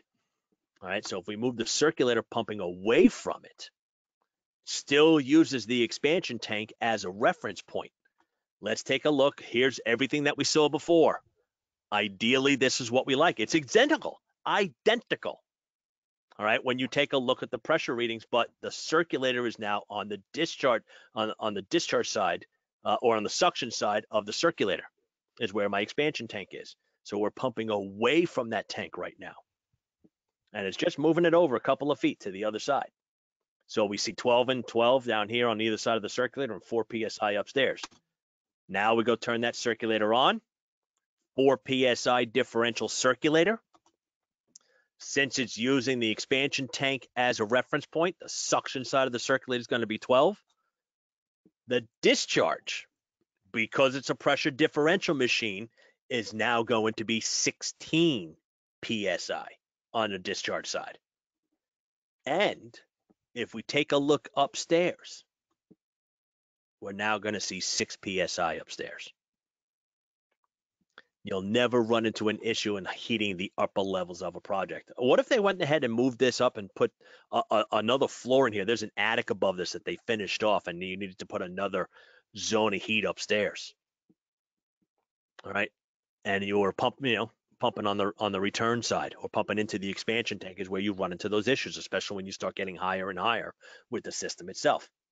So if you were to put your circs on the supply side, pumping away from that expansion tank, you'll always have the pressure differential of the circulator added to our system rather than subtracted from the system when we put it on the return side. Now, that begs the question, why from decades upon decades upon decades did we put the pump on the return? Was it because it was just a BAP, big ass pump? And big ass pump just means in stature, right? Our big old 3-piece circulators were on the return side for decades. And the reason why that was able to handle being pumped on the return side for so many years, and even if you took a 007 and pulled out that big old 3-piece circulator and put a 007 in its exact same place, and it still worked for decades after that. The reason why it worked is because that circulator was not a 4 psi differential. It was like 1.5. All right, so a 1.5 pressure differential. Let me go back and put the pump on the return side, and let's take a look at our numbers. All right, not that one up there, but now we go ahead and change this to just 2. Change it to 2 psi so we can make the math easy. So we see 12 on the discharge side of the circulator because the expansion tank says so. The suction side now says what? If I have a 2 psi circulator, we're going to see 10 here. If I have 10 on the suction side of the circulator, I have an 8 psi drop as I go up. I can see 2 psi on the upper levels. So that's why a lot of these flat curve circulators work so well. B&G 100, Takeo 110s, very flat curve circulators. Low PSI differential circulators. Steeper the curve, the larger the PSI differential that you get out of those circulators. And that's where we can start running into issues on them. So let's answer a question for Jordan here. Jordan's question is, how did we determine in this scenario that the pump made a 4 psi difference? Well, what we do is we go to that circulator performance curve, right? And we go to that vertical, the y-axis, and we say, what is the shutoff capability of that pump in feet of head? And we simply converted that with 2.31 as our constant. We converted that back to PSI. Jordan, hopefully that helps you. That's how we knew what that pump would do. right. So that's all. We just pulled the pump curves and found the PSI differential compared to foot ahead. Right. Exactly. So another question comes in from Milek. Is it a difference if the expansion tank is on the supply or return? You mean if I were to move the expansion tank rather than move the circulator? That's what we were just showing you on those slides. We moved the pump. We moved the pump here. What if I were to move the circulator? I mean, move the expansion tank. There you go. Same just difference, answer right? the question. Yeah. You're either pumping into the expansion tank or you're pumping away from it. Right. One or so the we other. always, yeah. When we take a look at Dan Hollahan's book, Pumping Away, a lot of people have always assumed it's pumping away from the boiler. And it's not the boiler, it's the expansion tank. That's the one thing to really remember. So the boiler has absolutely nothing to do with it. It's more about where the expansion tank is. So if you had a system that was running into this issue, Milek, to sometimes move a circulator is a lot harder than maybe even moving an expansion tank. But I would also say it might be even easier to change the circulator to a low PSI differential circulator or a flat curve like a 007, 0010 style circulator rather than the steeper curve circulators. That's probably the easiest way to run into that or to fix this. Explain the 6 PSI upstairs again. All right, so let's go ahead and take a look at that again. All right, so we have 16 here. Oh, wait, do I have a typo? No. What's 16 minus 8? You have the column weight of water. There's always going to be a reduction there, right? Yep. The 12. Plus you have friction loss. But coming back down, now you have the weight. So think about that. We keep talking about Ferris wheel, right? Going up, everything helps us go up because of what's coming down the other side, but you can't forget that you have resistance, you have friction loss of the water running through the pipe. The 6 psi is an estimate based on those two principles. Hopefully that answers your question, Terry. Okay. And I just so happen to have this display behind me that I built last year, or not last year, but actually this year. And let me pull the camera in a little bit closer so I can go over the actual working display here so you can actually see it operate. So what we're looking at here, I've got our 006 E3 circulator here. And this is our, I used it just because it had a composite volute and I didn't have to worry about rusting and or anything happening inside the pipe here. I got a pressure gauge on either side of the circulator. As we come out, this is our discharge side of the circulator. We go up this way. I have a globe valve here, and I put this globe valve here just for to create pressure against the system to simulate a zone. Then I come across the top and I hit my air eliminator and we come back down into the suction side. Now across the middle here is just a couple of ball valves. I've got a blue handle, I got a yellow handle, and right behind this small expansion tank is just a copper T. All right, it's just a threaded T. I have this valve, this expansion tank threaded in there. So if I have this valve up, all right, that means this is shut off, this valve is open, and right now I'm pumping away from the expansion tank.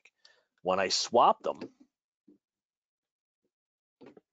now I will be pumping into the expansion tank. So the expansion tank is teed in here. This is shut off. So now it's just pumping into, and imagine this is my zone in my system here. So you can imagine a boiler sitting right here. Here's my air eliminator. I didn't tap in where the air eliminator is here because it was harder to isolate my expansion tank. And let's take a look. So my pressure gauges are not exact, but kind of close. Right now it reads, this one is reading just about 20.5 PSI. Yeah, they're really close to each other. So I kick this thing on, the circulator is going to run. And my discharge side, since it's using my expansion tank as my reference point, this barely moved. But if we look at the suction side of the circulator, this one dropped back almost 3 PSI. This is not a very strong circulator, okay? So now this has dropped back. I have it maxed out. Okay. Yeah. And I'm not sure how accurate these gauges are either. Yep. I just know they're both the same. So it took a digger the other day. This thing came flying off the table in the middle of a training class I was doing. I backed into it. All right, so now you can see what's happening. So my suction side of the circulator had to change because the discharge side is regulated by the expansion tank. So let me turn this off real fast. Let's swap these valves. So now I'm pumping away from the expansion tank. So now it's connected on this side, isolated over here, just connected here, and I'm pumping away from the expansion tank. And when I kick this on, we take a look at the discharge side valve.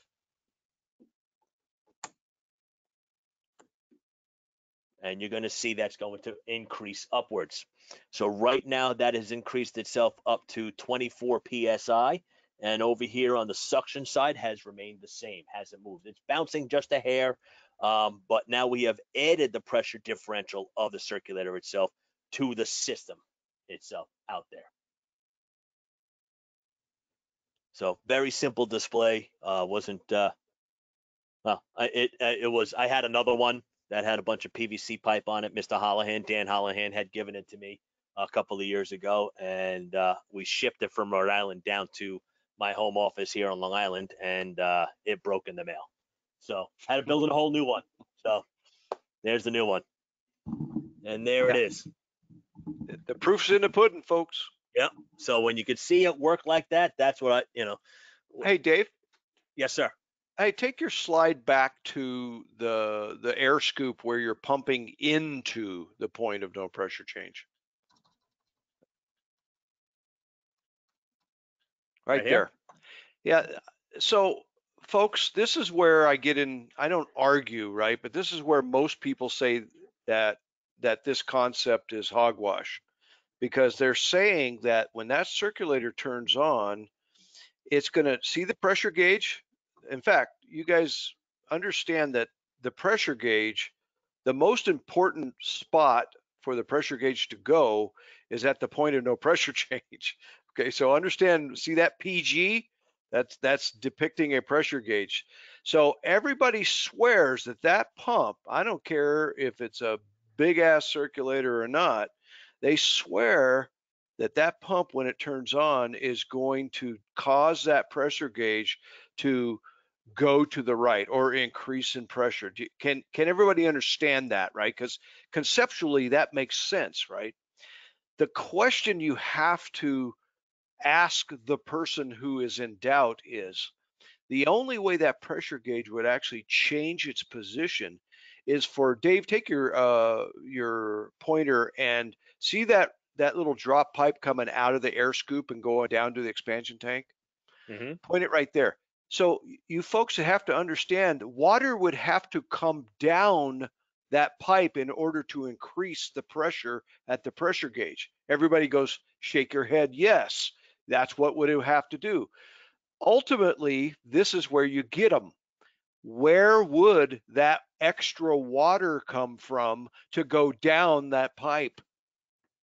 And that's why, Dave, I show the bicycle chain, right? You Mm-hmm. got to understand the water is a macromolecule. You can't pull it apart and you can't compress it together.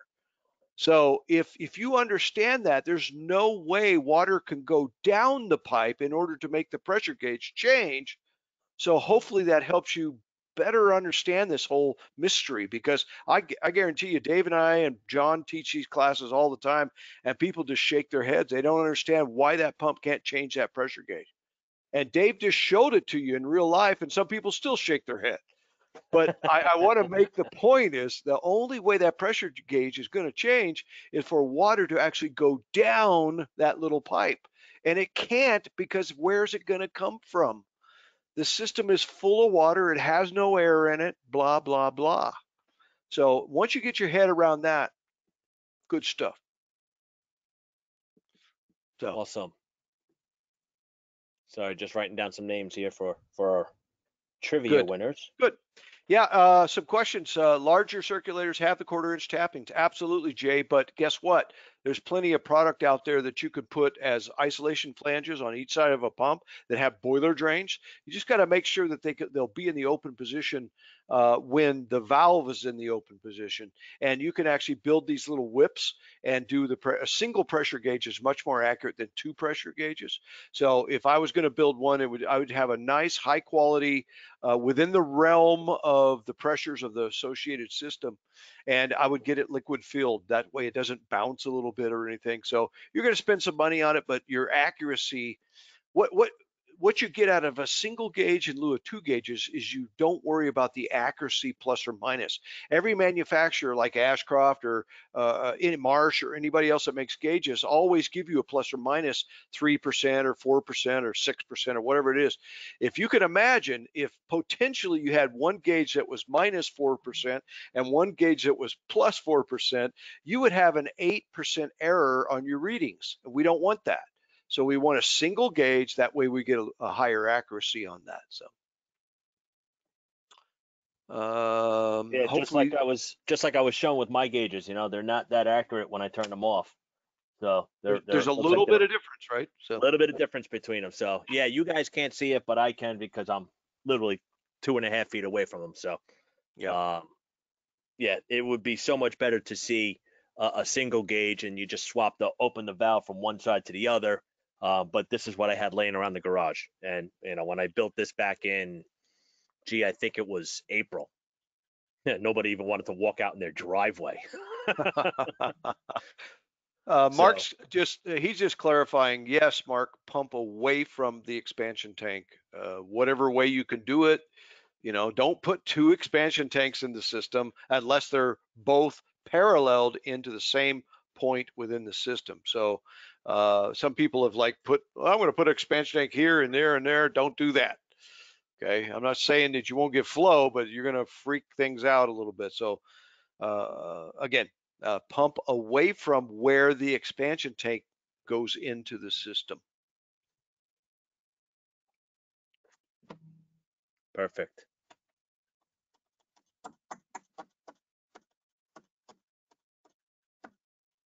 There we go. Yep. Ah, All right. Yep. That's right. I was going to pull up the display. I forgot to show this famous scene of the 928 going in the water. Porsche. Yes, I think everybody cringed when they saw that happen, right? Yeah. All righty. Any other questions out there, people? Please ask away. I know we've kept you here for a while already. And again, as somebody said earlier, what else are we going to do on a Wednesday night right now? So please ask away anything that you got. Or, We so still that's got what- 80 people online, so you folks whip it out. And like Ted Nugent said, if in doubt, whip it out. Ah, Mark says his wife passed out. Cook. Mike. Hey, good to see you, Mike. Take care. Enjoy, Mike. Dan Cook, I have a question for you. So let's talk about something that's come up that has to do with product. So Dan Cook, at your convenience.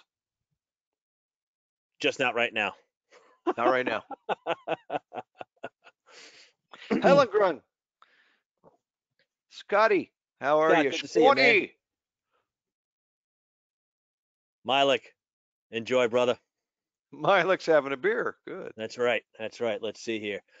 We can always watch the recordings of the class. Yes, you can, Roger. So yes, the recordings of the classes will be on Mechanical Hub's YouTube page as well as our YouTube page. Oh, lights went off in the room. 2.5 hours since I've been online. You gonna wave and make some? You gotta hit the switch, No, or it's you a just make? timer. Yeah. No, Oh, it's a regular timer. Also turns the Yeah. fan off. So Yeah. I'm in an unconditioned basement right now, so it gets a little hot down here. So, Terry, no, not yet. Terry's asking if we have a residential Delta T pump that has Bluetooth. Not yet. Keep your ears peeled though. yeah, well, we'll see what happens in the future. Aurora, you put the answer in the right spot, so I got you, Aurora.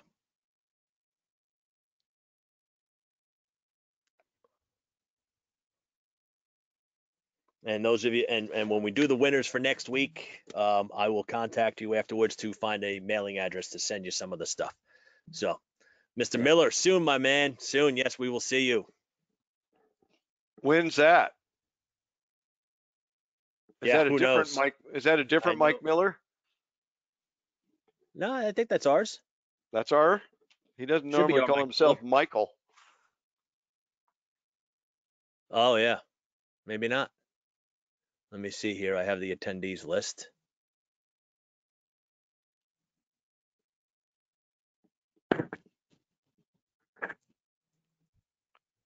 Chris is looking for combustion analysis. We can get one of our boiler guys in here to do that, I would imagine. Good. That would be a good topic for sure.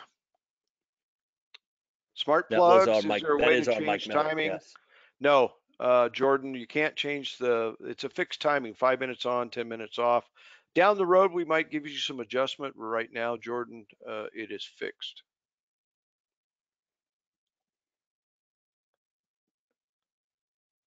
So yeah, and just so everybody understands, that's our domestic hot water recirc timer, the smart plug.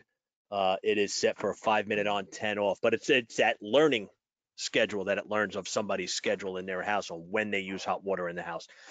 Believe it or not, 5 minutes is just about the right amount of time that's needed in order to move water in most homes.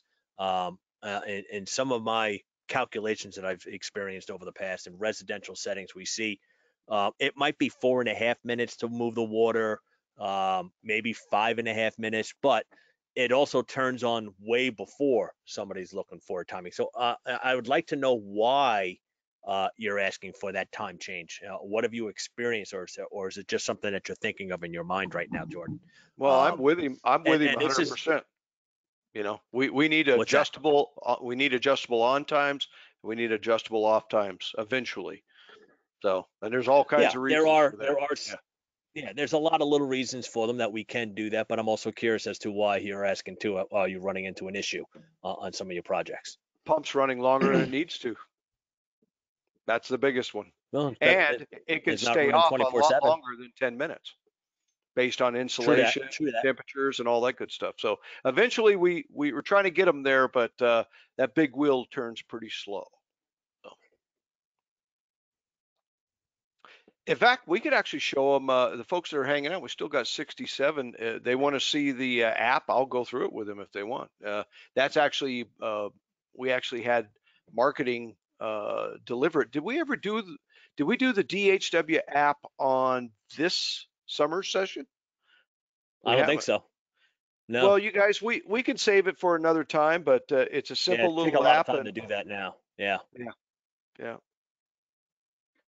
So yeah, that would be, yeah, it'll take a lot of time to do that. So we may save that for our fall sessions. I think we're all set for next week's session class that we have. So John, I got your question. I got your statement there. So I like it. All right. Yes, we could easily bring that in and get some of our venting guys available to us. I know maybe that much, and that might be a lot on some of that stuff. So where I could teach it and whatnot. So so Joe's got Walker. one on. He's saying he can't get Takeo available where he's located. Well, you know Well, what? then move. Tell us where you're located, and we'll point you in the right direction rather than answer that question. So, yeah. You got to move, brother. Yeah. Well, get them online too, so Sure. that's why I see a lot of that stuff. So, all right. Let me pull back to here. And yes, this was for supposed to be earlier, way out of order today. So the trivia answer for tonight. Okay, so get them in there if you haven't gotten it in just yet. So get those trivia questions in, trivia answers in there. What the heck happened to my screen here?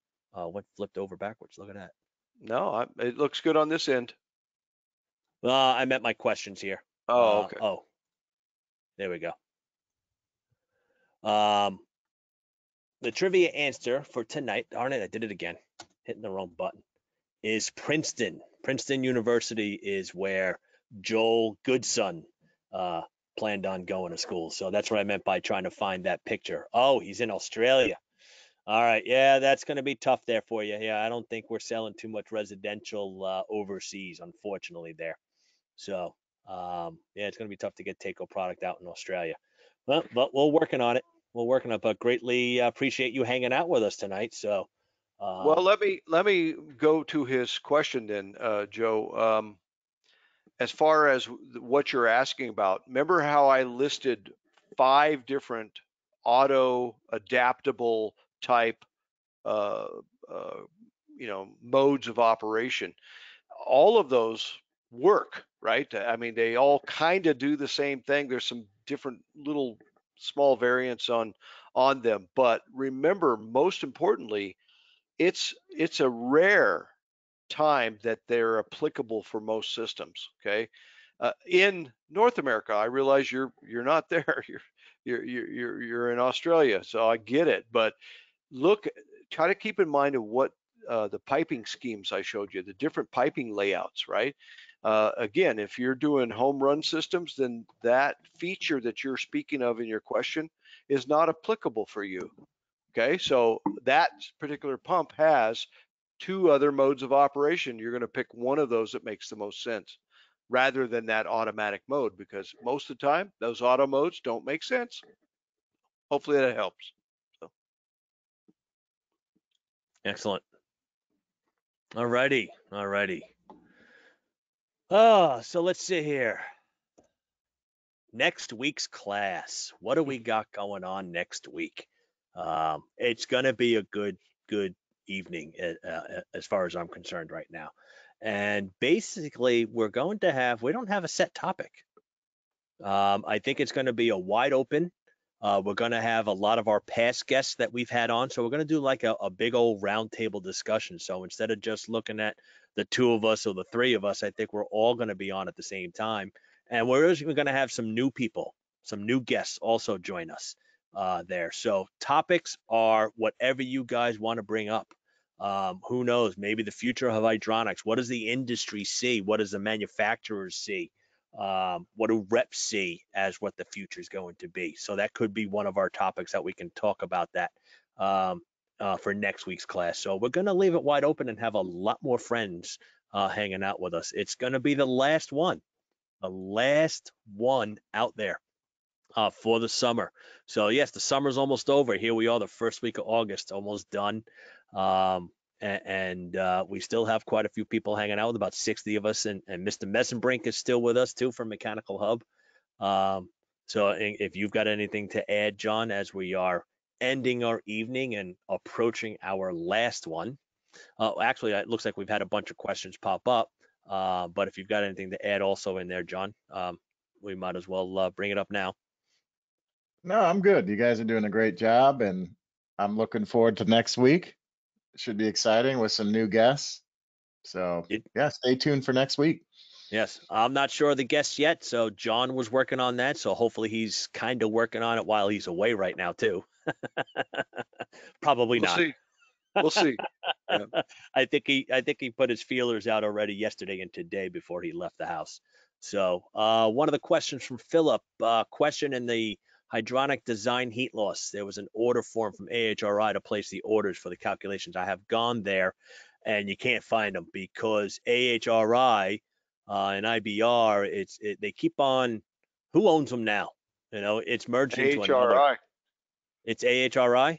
Mm-hmm. So I will look into that a little bit further for you there, Philip, and we'll let you know.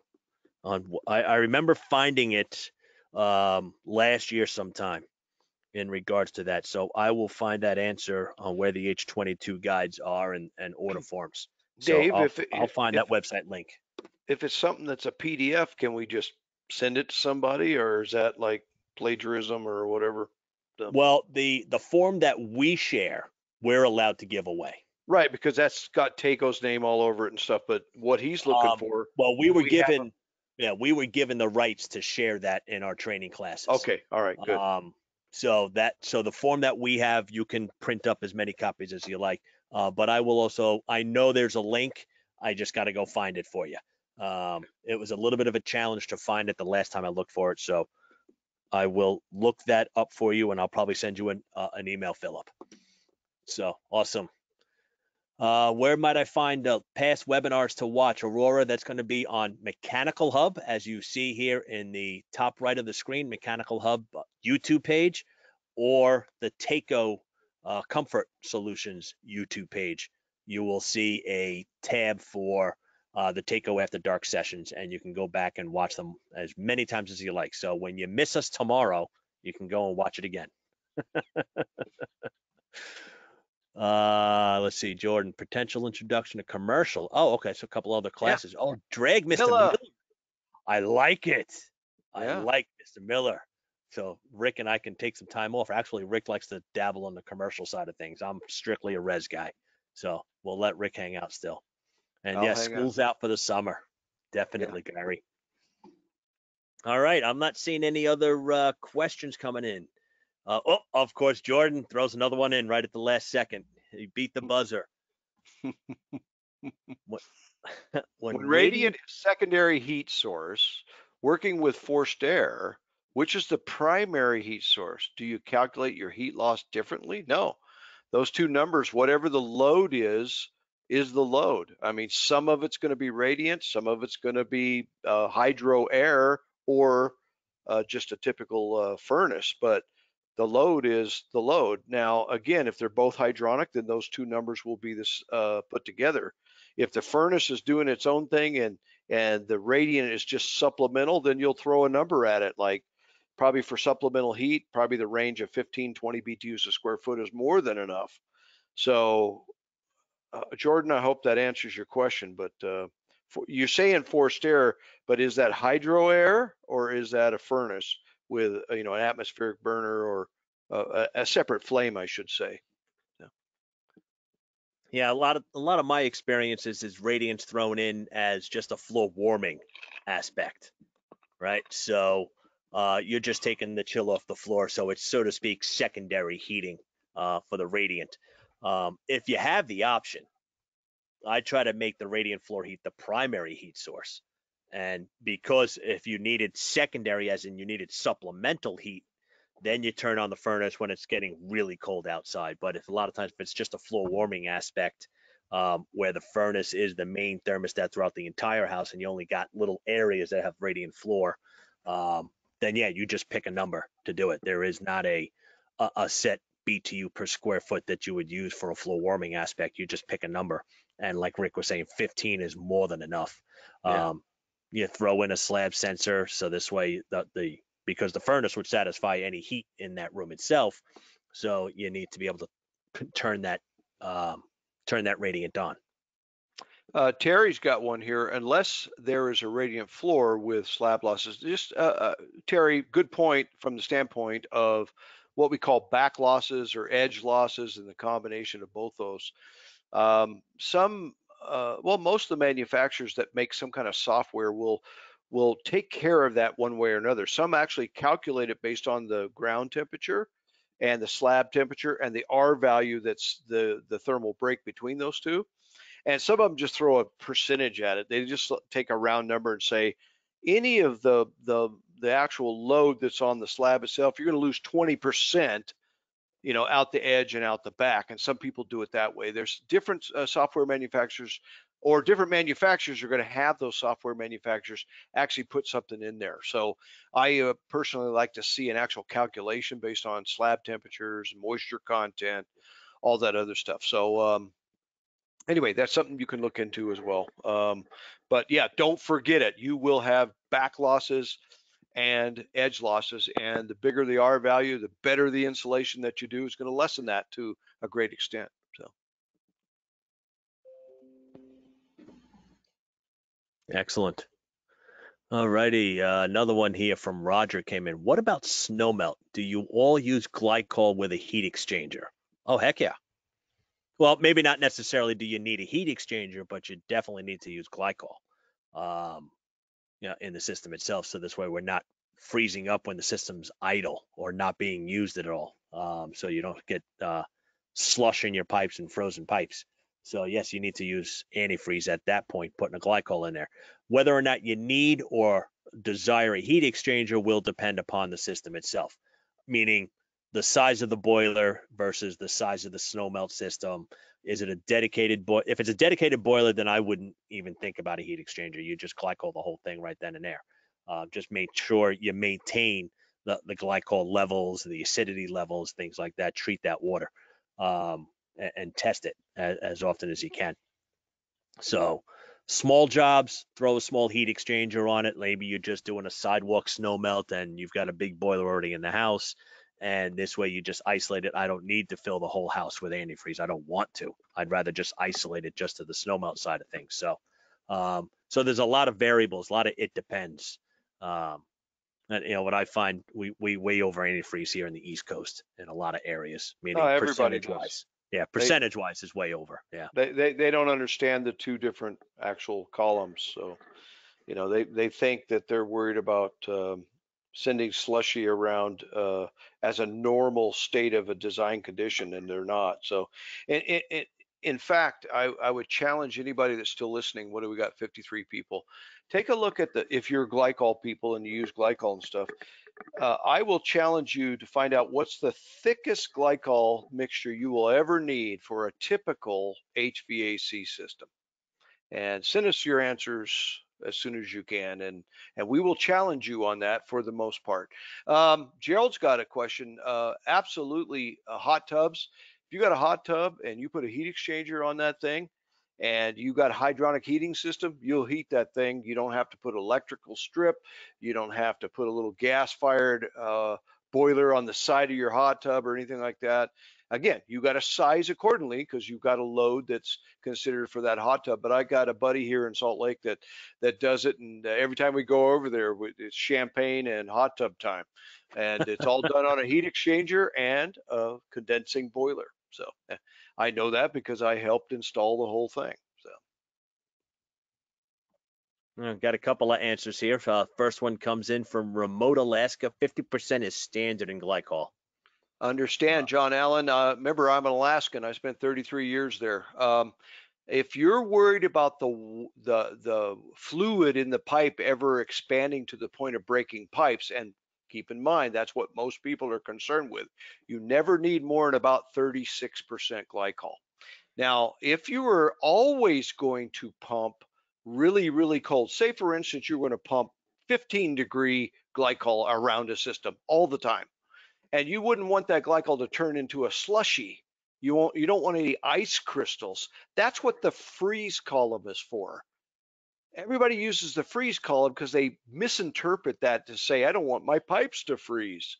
What that means is ice crystals within the fluid. If you're okay with that on a power outage, and of course when power comes back on, the pump comes back on, you'll actually move things around slowly, make up for it and all that stuff. So understand those two different columns. You have a freeze column and you have a burst column. Most people in the HVAC business that actually do heating and snow melting and all that stuff are concerned with the burst column, not the freeze column.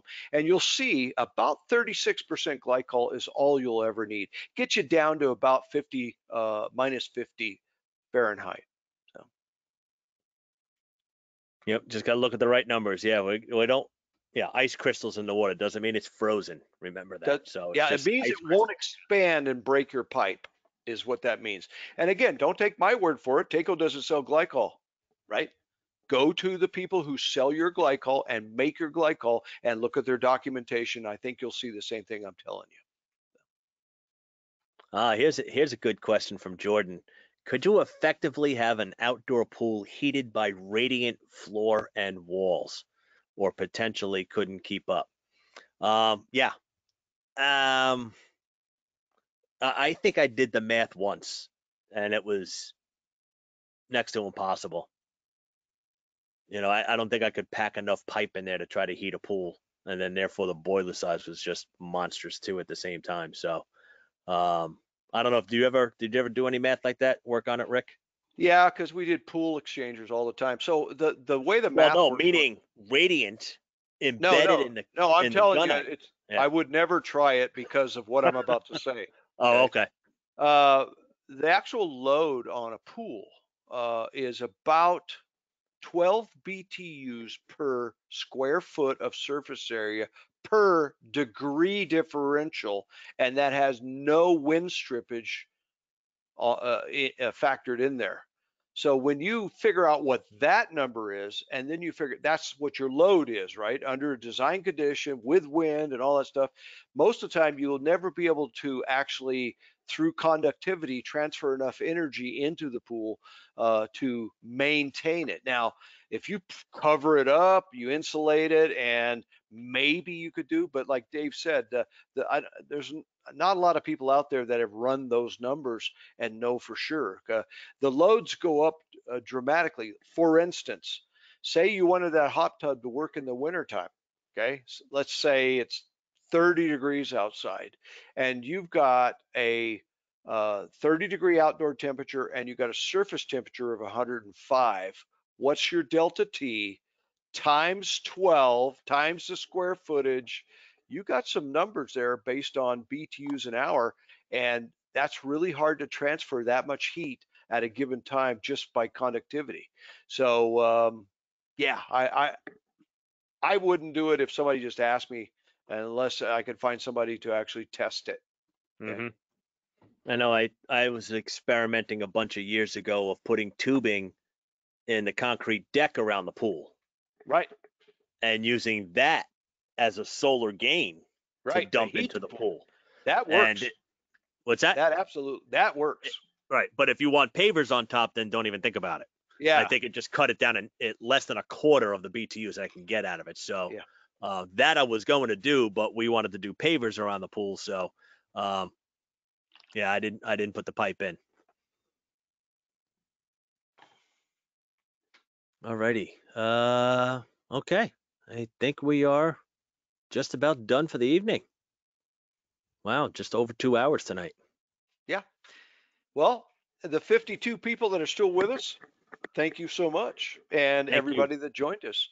Mechanical Hub, thank you very, very much. Appreciate Greatly you. appreciate it. Yes, and greatly appreciate you guys hanging out with us, and we know the value of time. You know, we talk about this all the time, and we take that gift of your time very seriously. So we do truly hope that we give you what you guys are looking for.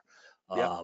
One, the entertainment value. I have a good time doing these things, and two, walking away with some knowledge to just get a little bit better. Yes, Miles. And if those Yeah. of you that are not sure who Miles is, it's this guy right there.